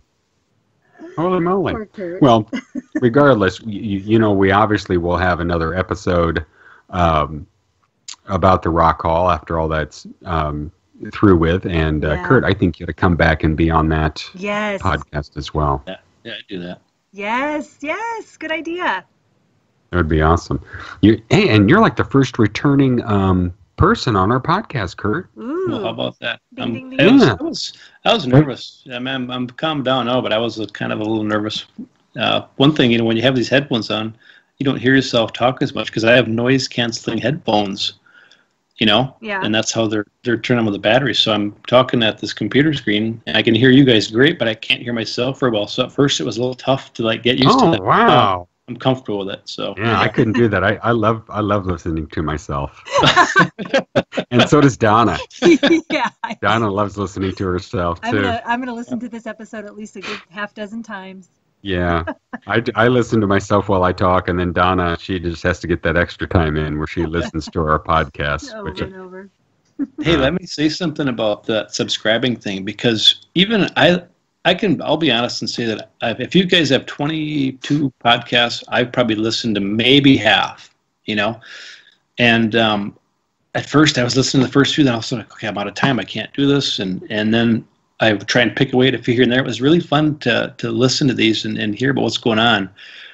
And then even myself, I didn't subscribe to that. It's just, I don't think about it. So finally you remind me, okay, boom. So I clicked the button after I listened for a few times. So I think people are doing that. I counted 45 as well. And if you had, 180 viewers or whatever that was, I don't know. It's just sometimes you just don't think about it, Yeah. People will catch on. In actuality, when, you're looking at doing podcast episodes that are over an hour long, sometimes going on 2 hours, we really need to start doing our feed into iTunes and Podbean and those kinds of things. Mm-hmm. The disadvantage of being just on YouTube is that, if people are on their phone and listening to us, they can't do anything else, Right. Right. And when you're on the the podcast app or iTunes or whatever, you can just have it go and just go about your day, and people listen to you at work and things like that. So that's the next step for us. And even early on, what I found is when I was listening to the first few, I think it's like you couldn't pause it. Remember? Or was it just me being that? Yeah. I'm like, what happens here? If I had something to do, I couldn't pause. I'm like, well, how do we get back this? So I would take screenshots of where I was on the little timeline. Once it got YouTube, then it was like, okay, this is much easier. So now it's easier to listen. So that's a huge help just in that, Yeah. That's now you understand why I fuck you Blog Talk. Yeah. Blog Talk.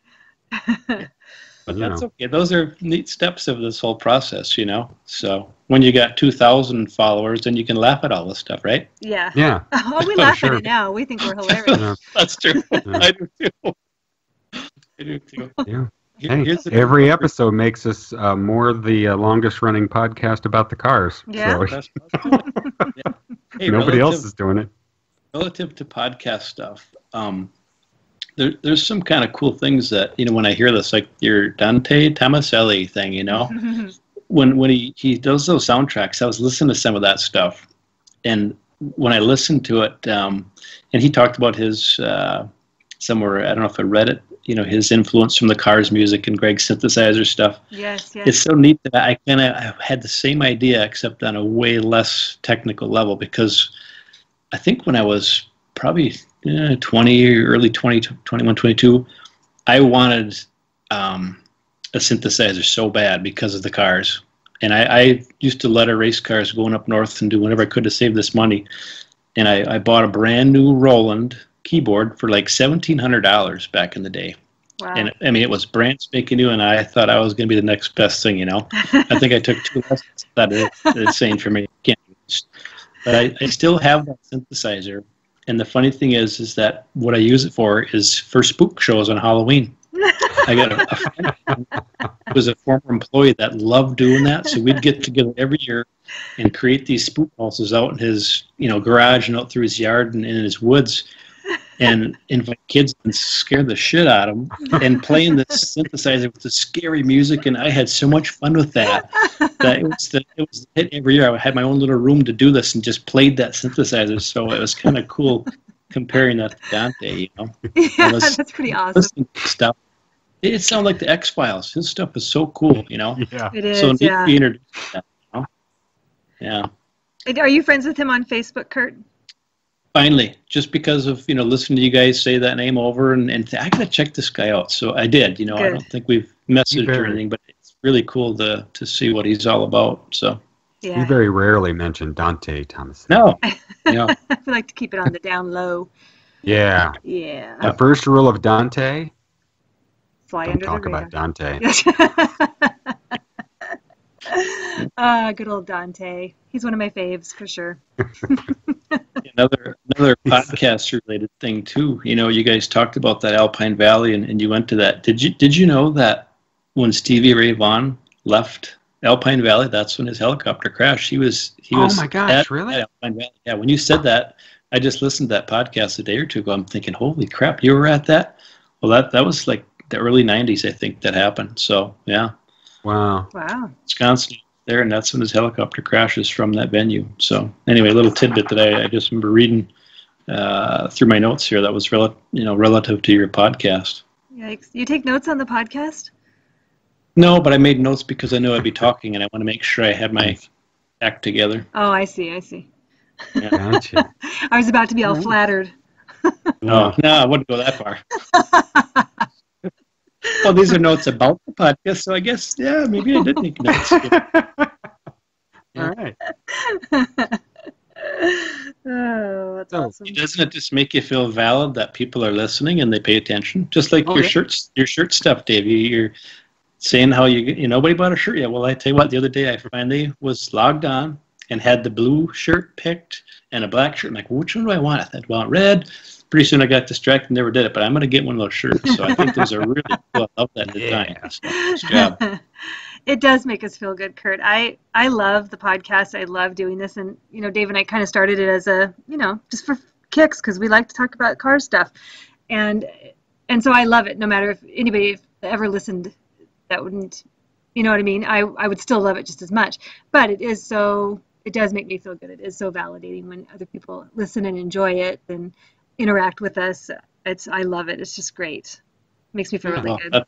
That's cool. I'm glad to be able to be on here. I hope I'm not blabbing too much because I could keep going for a while. I got some notes here that that's what I'm here for. So if you want me to keep talking, I'll tell you. Let her rip, Kurt. Okay. Well, this is something that I think is really interesting, and you guys have maybe seen the same. I've kind of touched on a little bit tonight. Was how Facebook and social media have changed their relationship as fans. Think about when Dave, when you went back in '84 and saw these guys, you probably saw it advertised somewhere or heard it on a radio, whatever, and then you'd see them on stage and that's it. Would you ever dream that you'd be able to converse with these guys in a Facebook message, Yeah, or have them address you on Twitter. You know, I mean, or isn't block that me. cool? Yeah. Never considered it. That's pretty good. Oh, Yeah, Dave. You know, it was in '84 in Alpine Valley, and I pointed to that stage and I said, "One day I shall be blocked." yeah. They're like, what the hell does that mean? And my buddy was like, "What the fuck does blocked mean?" Yeah. You'll see. Oh, you'll find out. But isn't it? It's interesting that initially, when Facebook was fresh and before it got so big, I mean, I was able to connect with some of these, music celebrities of the cars, I guess I'd say, and I couldn't believe that I was able to do it, Mm-hmm. and they were pretty good about it at first, but then I can completely understand where it would become overwhelming. Yeah. Because even with Greg, all of a sudden, I mean, I'm like, oh, geez, I can be a friend with Greg Hawk. So I clicked on that, and I thought that was so cool. And then I thought, well, I'm going to just message him and see if he answers me. Well, he did. I mean, I asked him, and you guys had talked about this before with the ending of the Down Boy, so it transitioned to You Wear Those Eyes. And I heard you talk about that on one of your podcasts. Uh-huh. And I asked, how did you do that? How was that done? And he, kind of went on to explain, what he did to fade this and do that to get that sound. I thought it was so cool that he would actually answer that, Yeah. And then even with Elliot too, it was a case where early on, I did the same thing. I had a guitar, which I bought another one, by the way. I bought one just like the one I got of Ben's. Ben's is a 1990. I bought a 1989 Les Paul standard that's almost identical. I mean, Wow. right down to the gold hardware and the cream pick guard, everything. But because that one is the one I would want to take the lessons and just leave the other one at home. Just so I can have it, I don't blame Well, you. yeah, I wanted to get an amp, so I'm thinking, well, do I ask him? I'll try it. So I sent him a message, and I'll be damned if he didn't reply, And Wow. I printed it out at the time, and I kind of have to laugh that I did it, but I just thought, see, he really did answer, And I got to see if I can find it. Here it is. I just thought this is so cool. I asked him about input on an amp, Do you have any advice for a guy like me? I'm not going to read the whole works, but he answers. The DeVille is a good choice. I myself own one. And I got this cut off on the side. One of the one that has the Celestion speaker. With that amp, you can get more sound with reverb, or a very heavy overdrive for more. And again, it's cut off on the right side. I don't know what I had printed it else wrong.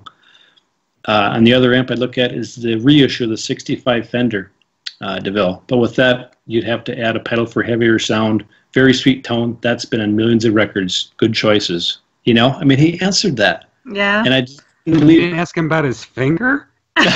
God, Kurt, well, you had a chance. I didn't know about it at the time. Sorry. Yeah. But there are some collectors out there that if they had the chance, they'd collect that finger. They'd have it in a shadow box. Yeah. Or sew it on to their other hands. They could play 6 fingers. 6-finger bass. 6-string guitar, right?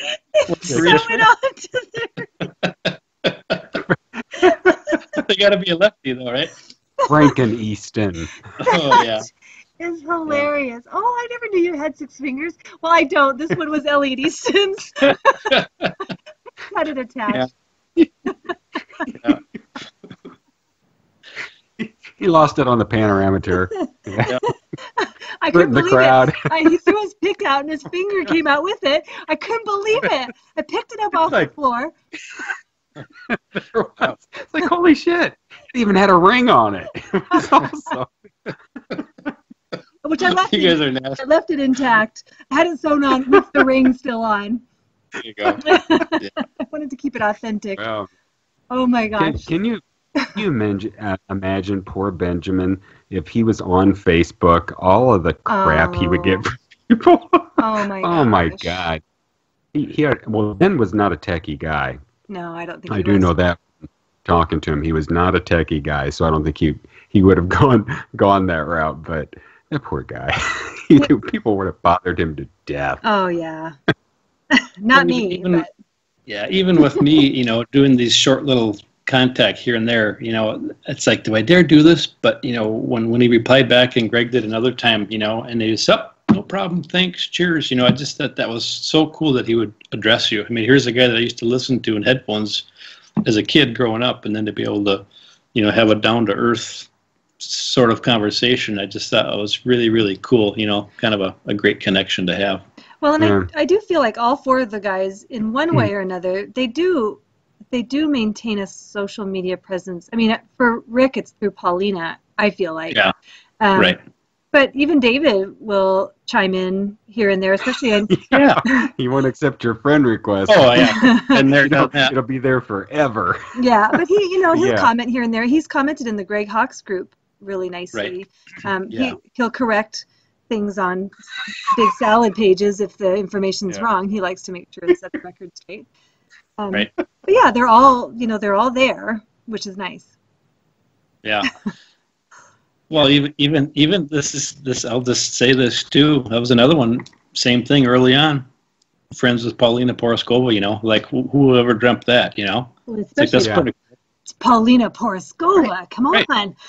Well, same thing. Here's what I did. This is a long time ago because now it just doesn't work that way. Sent a message asking her about the Orr shirts, if she'd be interested, or anybody, you know, within that group. You get my hint? Yes. Be interested in Orr. And her reply was, no. It was like I can't comment or have anything to do with the cars. That's their business. You know what I mean? It was just a simple reply, but just cool that it was addressed. You know? Yeah. So yeah, it's pretty great. Pretty great. Well, right. I got another little interesting one here for you. I don't know if you guys may have seen this. Maybe Dave, maybe Donna, because you guys are both pretty avid watchers of all things cars. Do you remember a few years ago when Greg's base was for sale on eBay? No. Yes. There? Yeah, that was something. Did you bid on it? No. I did. I was seconds from getting it. Yeah. I want it because, I mean, I had this other guitar and I thought that would be cool because, well, I heard about it from the Big Salad. And I thought, well, I'll look. So I did. And sure as heck, there it was. And he explained what it was and, you know, leather of authenticity. And what are you laughing at, Donna? The fact that you know who the Big Salad is. I love what she's laughing at. And that's his name. The Big Salad. That you just threw that in there as if you were saying, you know, Joe Schmo. I mean, Mr. Smith. Well, the Big Salad. Yeah. Very nice of him to bring it up. So I went after that, and I watched it and bid on it, and then same thing. I printed out stuff from that because I was so close to getting it. I was within 2 seconds to go, and all of a sudden, bam! One of those bids, you know, proxy bid, whatever it was, came in. Yeah. Got it. But I actually sent a message through eBay saying, man, I wanted that so bad, and it was kind of fun to give it a try, and Greg replied back. Same thing, you know. Well, thanks for bidding it up, you know. I mean, it went to another bidder, but it was kind of cool. And he says, if I get rid of anything else, I'll let you know, you know. So I just thought that was cool that he addressed it again, you know. Yeah. Wow. But, yeah, so, I mean, what would I do with that bass, you know? But it was still just the fact. It was the one that they used, if in case you didn't know, Donna, for the Move Like This record. Wow. That was the bass that he used, and then for them to, I thought, why would he get rid of that? You know? Yeah. There was a dude back in the day, and I'm meaning back in the day of the Frozen Fire email group, who bought Rick Ocasek's furniture. Oh, yeah? It was like some 60s pop kind of, you know, nice furniture. But yeah, he bought it and got a letter of authenticity or whatever. But how cool is that? And, you know, like if you reach in between the cushions, you know, you find like a Cheerio or something, you know? Yeah. Meatloaf. Yes, meatloaf. You know, some popcorn. Yeah. A couple pennies. Cigarette butt. Yeah. Kurt, how many guitars do you think your wife's going to let you buy? For a guy who doesn't play guitar. No, she wouldn't mind. She knows. Yeah, she knows that I work hard for this stuff and can afford to do it, so she wouldn't have a problem with it. Nice. But it's just that when the opportunity comes up, that's when it's kind of cool, you know, to be able to maybe grab something like that. That was Yeah. a real neat one. To be ready to do it, yeah. To me, I got the holy grail, so I should just be satisfied with that, really, you know? Well, it kind of sounds like it started a little addiction for you. Yeah. You know, did. which is cool. It's very cool. I was thinking because, you know, poor Dave, he can't hang a Rick fly from the ceiling, and he's got his little acrylic one now that he hides it behind his computer whenever No, it's on top anybody's of my home. computer. You know you hide it because you know you're going to get in trouble. No. Yeah, I do. I do hide it. So I was just curious what Nat's tolerance was for guitar. Yeah, she was good. When she gave me the green light on that one, it was all good. And even when I bought this other one, I just wanted to be able to have a guitar that I wouldn't be afraid to bring out and bring to lessons and play, you know, because at first that's the only one I had, so I just brought it, you know, but just worrying about, okay, from, you know, cold Wisconsin weather, you got to be careful about, you know, bring it into a warmer climate and all these things. So I was real nervous about that, and I just said, I can't keep doing this, so I just, you know, keep it at home in the safe, in a gun safe, you know. Yeah. And the other one is just kind of hanging around. That's my go-to guitar a lot, you know. Wait, Kurt, what are you going to do if somebody breaks into your house, you know, it's in dark, and you open up the gun safe, and you pull out and you start playing the burglar a song? What are you going to do? That doesn't make any sense. Yeah. Whatsoever. Scare them away with bad music, right? Oh, crap, I grabbed the wrong thing. I got a 12 gauge. Just a second. Les Paul. Yeah. Oh, man. That's funny. Hey, I got something that's really pretty rare here. You guys probably don't have this in your collection. Okay. I actually have an autographed copy of the CD, The Boot. The boot.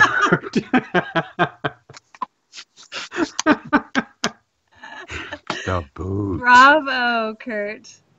Okay, that's bullshit. The boot. That was funny when you guys are going on about that. I'm like, wow, I can't believe this. That wasn't even our joke. We milked it, though, didn't we? We milked that one. What do you mean we milked it? We're milking it. We're in the process of milking that still. We'll be bringing that up like 5 episodes from now. I know we will. Yeah. Oh. Okay, here I'm gonna do a little plug here, if you don't mind. Okay. It's not a work plug, but this is kind of neat. If you wanted to see that guitar, I don't know if I told Dave this or not. I have one video on YouTube that I put on after I played with another band. It was a little, well, we had a little garage band. We played Wednesday nights at the shop, and this is when I started doing this. And a couple of guys had played years and years ago, and they were pretty talented, but just rusty. And all of a sudden, they got better and better and better. And here's me, just novice, struggling, you know. And pretty soon I got kicked to the wayside, and they went on and did their own band. So, of course, I made the logo for this band, and they had a cool little band playing together. And, again, this thing started at our shop on Wednesday nights, you know. But they played together at one of their houses in an afternoon just for fun. So it was a bunch of friends and drinks and summertime fun, you know. And they said, bring your guitar down, you're going to play with us. So I played 8675309, Jenny. And my wife taped it with a phone, you know, and then I ended up sticking it on YouTube. So it's called Kurt Gaber Guitar Debut, I think.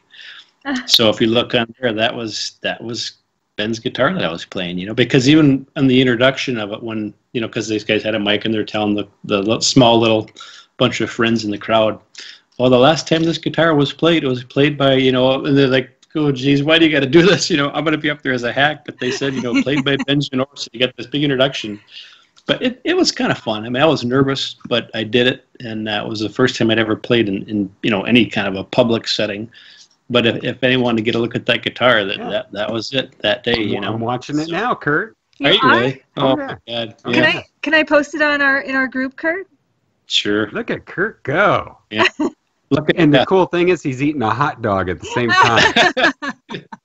Yeah. A backyard barbecue kind of thing going on. But I was looking at the strings the whole time. And I had to. I just could not look up because I didn't know well enough, you know. You can't tell because you're wearing sunglasses. Well, It's yeah, cool. I had to be cool. Yeah. And you're hiding behind the keyboardist. And he's under a blanket. Is that the next thing you're going to say? You've got a Danny Bonaducci vibe going on there. You're not really playing. Hey, listen now, listen. That guy, that keyboardist, the guy that's playing the keyboard, he actually plays guitar too. I think he's got a guitar on his neck. Yeah, he does. You ever hear of Dave's Guitar in La Crosse, Wisconsin? No. Dave's Guitar is a huge guitar shop in La Crosse, and he has sold guitars to Clapton, and he's got an unbelievable collection of guitars there. Well, that guy there that's playing the keyboard, his brother is Dave. Wow. Oh, wow. He was a music teacher and a really super nice guy. I think his name's Ken Rogers. So Dave Rogers would be the owner of Dave's Guitar Shop, but talented musicians. So it was just neat to even, be playing with him, Nice. So, yeah. That's a nice video, Kurt. Yeah. And that's, I got to tell Natalie that because she was the videographer. Think of all the gifs and memes I can make out of this now. Oh, Kurt, you Yeah, that's opened fine. the door. I don't mind. I'm game. Right. Well, Kurt, is there anything else you can lay on us? Before we wrap her up. How much time you got? Whatever you got. Okay. Give us your best thing to be Best thing? to go out with. Okay. Well, I would say that when I don't know if this is the best, but I'm just going to read it off here.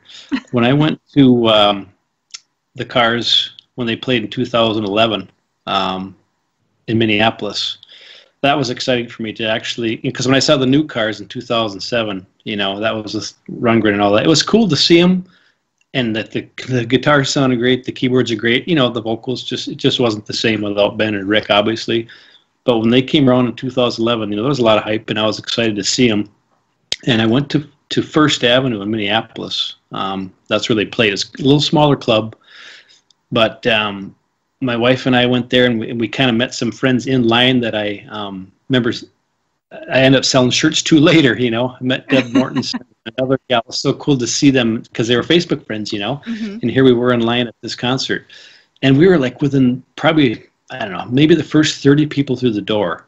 So when we get in there, could have went right up to the very front of the stage. I mean, right in front. And we actually walked there. I'm thinking, God, do I want to be this close where it's, this cranking loud? I mean, my left ear is hard enough to take this. I got to wear earplugs. And at the last minute, you know what, we better just back it down a little bit. So we went to the next level, this tier where it's up a little higher so you can see really good too, And we had front row right in that. Well, then we thought this is even better, So then right before the show goes on, the guys come out, all these stools are there. They kind of like, this is all private seating, reserved seating. So here we stood, and we could have had front row right in front of the Cars, but instead we thought we'd take this. And then we kind of got the boot, and they didn't have reserved seating or anything. So it kind of was a kick in the pants. Oh. And I had made this really neat sign for Greg Hawkes. I made two of them because I brought one that I wanted him to autograph that I could have, and I want to give him one, Mm-hmm. So we're holding Want these one, signs Greg? up. Sign Yeah. this one. Yeah, so we're holding these signs up during the show, and he looked at me and gave me a thumbs up, and I thought, oh, wow, he sees it. I thought that was so cool. So when the show was all done, which, by the way, was fabulous, I went down there to wait in line or do anything I could to see him come out, and they just never did. I mean, we hung around forever, and I took pictures of them putting all their gear in the road cases and doing this stuff, and waited, and they just said, "Out, the guys aren't coming out." Oh. So I was bummed. Greg was like behind the curtain, scared, thinking, "Yeah, that weird ass guy from Facebook who asks me all kind of questions is hanging out there. I'm not going out there." Yes, that was it, Dave. Exactly. Yeah. But that was fun. I mean, it was electric because it was Cars fans going to see the Cars. You know what I mean? It wasn't like just some show. I'm gonna check this out. So when they sang the big ones, and when I say the big ones, I mean I think the most response were the songs that Ben sang. Man, when those came up, people went nuts. I mean that Ben would have sang is what I'm saying. Yeah. And Rick sang it, and it's obviously different when he does it. But Elliot's guitar playing was unbelievable. The keyboard was great, and it was so weird to see David in this silver long hair there, just doing his thing. Yeah. But It was really, really a cool thing. I mean, I waited forever to see that and had that regret from not seeing everybody when I went to Texas that time. But that was a huge bucket list to be able to see those guys in person, you know? So Yeah. I was thrilled. That's so cool. It's too bad they didn't come out, but still, what a great experience. Yeah.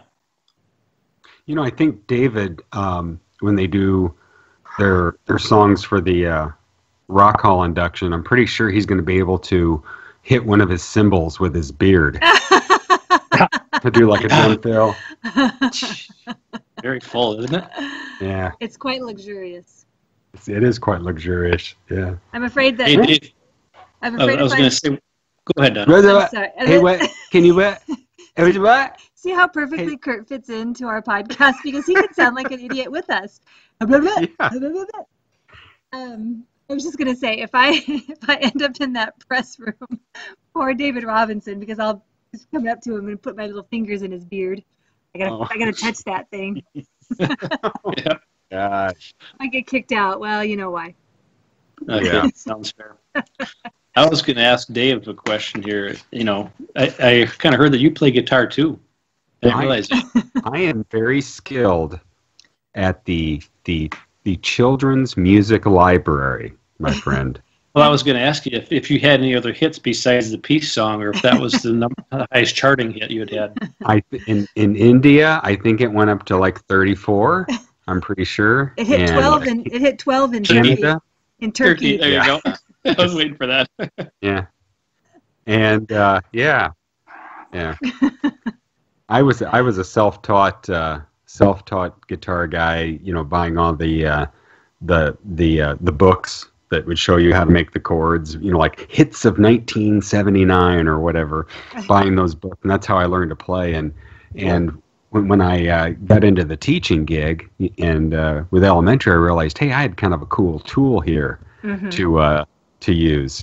And that's just kind of how I went with it. I always had a guitar in my classroom and played with the kids. So, yeah, I know a lot of kids' tunes, but not a lot of anything else. Yeah. Like I say, I'm more of a guitar owner than a player, you know, but that's pretty fun. Yeah, I've got a 12-string. And I've got a 6-string. An Epiphone, I think they are. Yep. And the 6-string I've had, my brother bought it for me in college, and that thing's like an old friend to me. So that's neat. But my electric guitar that I had was a Kramer. Oh, yeah. My brother gave it to me, and before the guy who owned it before him was some guy in a local band. But I ended up there's a student that and his family that I've known for quite a few years, and he started taking guitar lessons, and the kid is phenomenal. Wow. I mean, it came to a point where like, can I play with you? Yeah, and so we played, and you know, where I'm better than him, which is pretty bad. But you know, he's taking lessons, and he's really taking to it. And now, I mean, the kid just soars above me. There's no way I'd play with the kid now. But so I had this Kramer, and it was another one of those things where it's like it's just sitting there. You know, I never play it, and I gave it to him, and I think he's going to go far with it. That's neat. It was really cool because I brought it over to their house, and we played kind of a trick on him because he wanted to play electric guitar, and I strapped it on him and everything. I kept saying, you know, be careful with my guitar, be careful with my guitar, and then we had this planned. At some point, I switched it over to, hey, be careful with your guitar. Be careful with your guitar. Wow. And he never picked up on it. The kid never picked up on it. Yeah. And we just had to basically tell him, yeah, this is yours now. Take care of it. Oh, wow. But, yeah, and my brother's going to kick my ass when he finds out that I gave that to a 4th grader, 5th grader now. But, you know, what good is something just to sit in a closet? I agree. So, all right. So, Kurt, are you ready to partake in our Flick Fandango phony? Sure. Okay, we've got music for it this time. Oh, we do have music. Yeah, that's right. Okay, here, I'm going to play the little intro.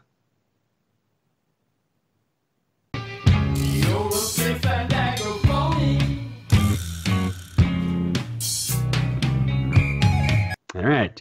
You're a Flick Fandango phony. I have to call out bullshit when I see it. Yep. Here we go. Number 1. Here's to you, Mel's smoking dress. I have no idea what that username means. From Twitter, who said, and I quote, "I'm well aware that the Cars aren't crazy talented like some of the other bands I listen to, but they are fun." You're That's like backwards. Fandango phony. Wow. I didn't comment on that one on Twitter. Yeah. I'm surprised. Yep. Number 2. Here's to you, Joey Hastings, Amazon review guru, whose review says, and once again, I quote, "I had enough of the Cars for the moment. I hear them on every radio station in the world." So the guy's obviously well-traveled. "And the only album they play is songs from this." And he's reviewing the debut album. "Another album they play is their second album, which is really lame. Plus, they ain't that good. The singer just sings. This Cars isn't music. This is just noise." Wow. Wow. You say Amazon troll? Holy crap, dude. You're a Flick Fandango phony. Or you're 10. What? Yeah. That's what I was saying, Don. Now, here's my last one. And I have to admit, I don't get amazed very often by things that I see on the internet.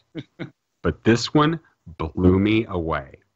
Remember the rock and roll polls guy who went from 0 to gay rapist in like one tweet? Yes. Remember that guy? Yes. Okay. This is like the female version of him. Oh my goodness. Okay. And this popped up on Twitter, and it is a girl named whose screen name is Alt Rock Chick. Okay. And she has a blog called you know what? I'm not even going to say the name of her blog because it would be giving her free advertising. Okay. And we're a high class place. But yeah. I read this album review for the debut album, and I couldn't tell if it was an album review or some kind of Pornhub intro. Really? Right? It is so bad. And so I'm going to attempt to read this to give you the gist of what she wrote. It says, "The Cars remind me of the guy who begins to do that kind of thing with lots of promise, but then pulls back at exactly the wrong moment, forcing you to resort to finish the job yourself." Oh my goodness, okay. David. That's the tamest part of this review. It is bad. Wow. I'll send you a link to it. I can't even read it. So bad. But it says the move. I'm omitting words as I read this. "The move that falls flat, or a dumbass technique he read somewhere about some guaranteed way to make a girl." Well, that's all I can do. Anyway, she is a major Flick Fandango phony. Wow. And I did respond to her on Twitter. I said that exact same thing. I couldn't tell if this was an album review or an intro to Pornhub, and I got no response from whatsoever. But I mean, it is vile. It is just vile. It gets worse.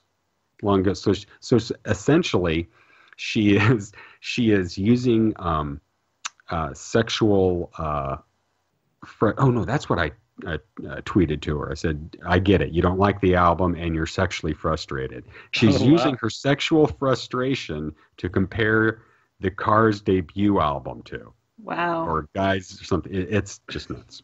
That sounds like crazy. Funk After Death to me. It is Funk After Death, and she is a major Flick Fandango phony. Wow. Agreed. Yikes. There is so much.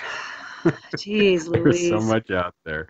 Yeah, so I'm not actively, addressing these people. I just figure I'll just put it in the podcast. Yeah. And that way I don't get people like the classic rock polls guy. Yeah. Going off on me you. With his junk. There you go. Gosh. I got threatened with his junk. Holy cow. That was crazy when that happened. Oh my goodness. Yeah. So, Kurt, have you ever considered writing an email in for the Midnight Scroll?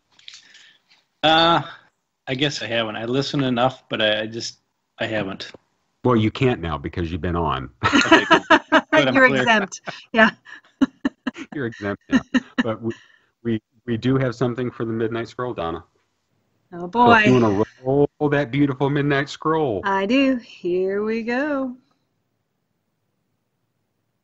Take me apart 'cause I'm out of control. Send me a letter on a midnight scroll.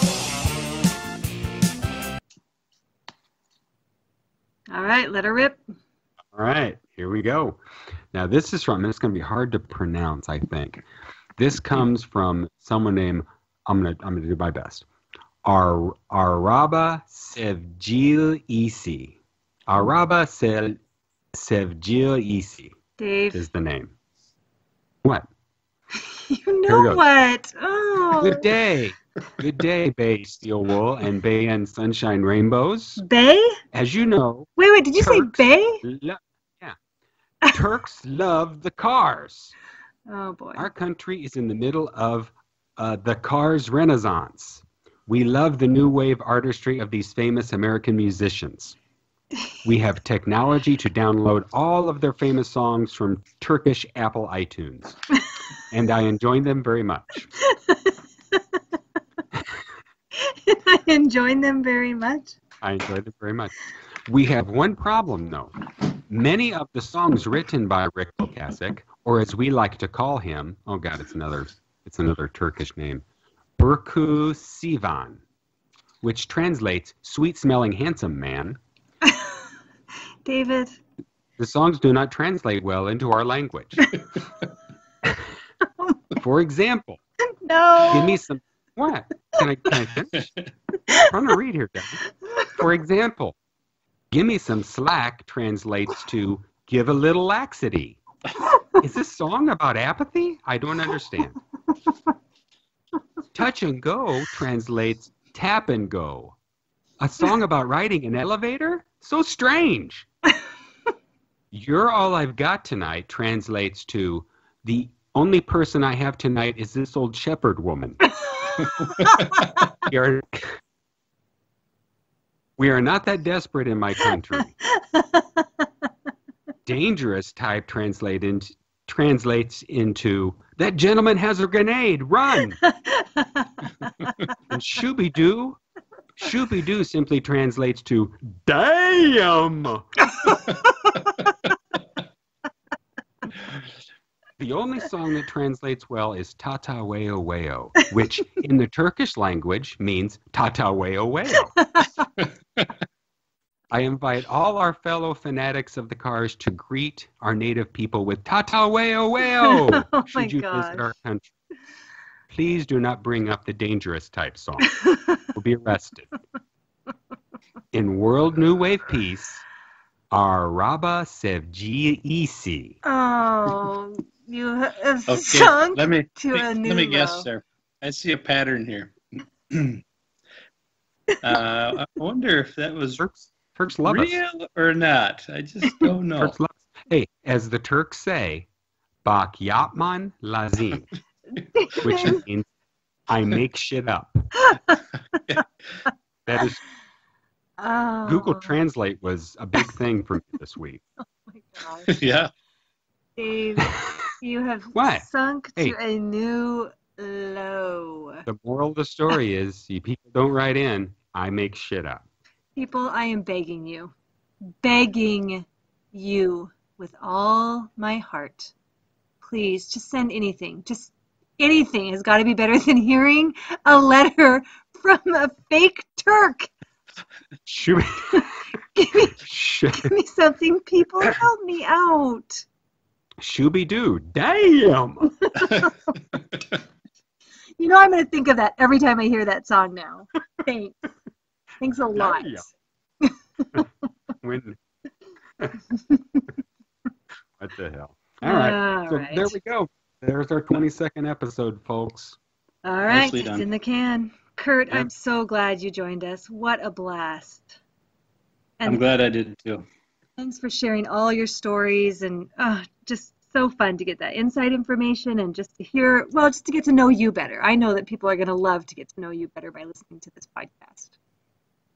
Yeah, it was a lot of fun to do, and I would like to do this again sometime. So hopefully we can maybe meet at the Hall of Fame induction. Maybe if Dave can swing it, pick him up on the way, and meet some more Cars fans and have a lot of fun and do this again. Definitely.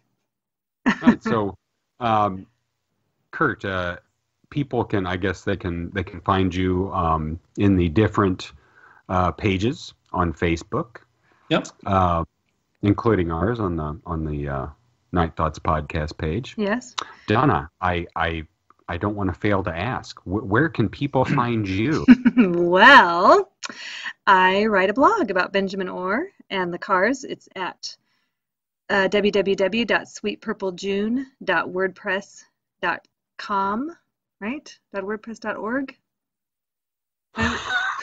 Yeah, whatever. Close enough. You think I'd know it by now, but no, yeah. I can't believe I just totally blanked on it. Because how many times do I say it? Constantly. I'm going to look it up. It's That's a good idea. www.sweetpurpleJune.wordpress.com, people. And then also, please find me on Twitter at sweetpurplejune. Oh, and I have a Facebook page that goes with my blog. It's Benjamin Orr Sweet Purple June. So come find me there. All right. And of course, you can find me on Twitter. Don't be afraid of Twitter, people.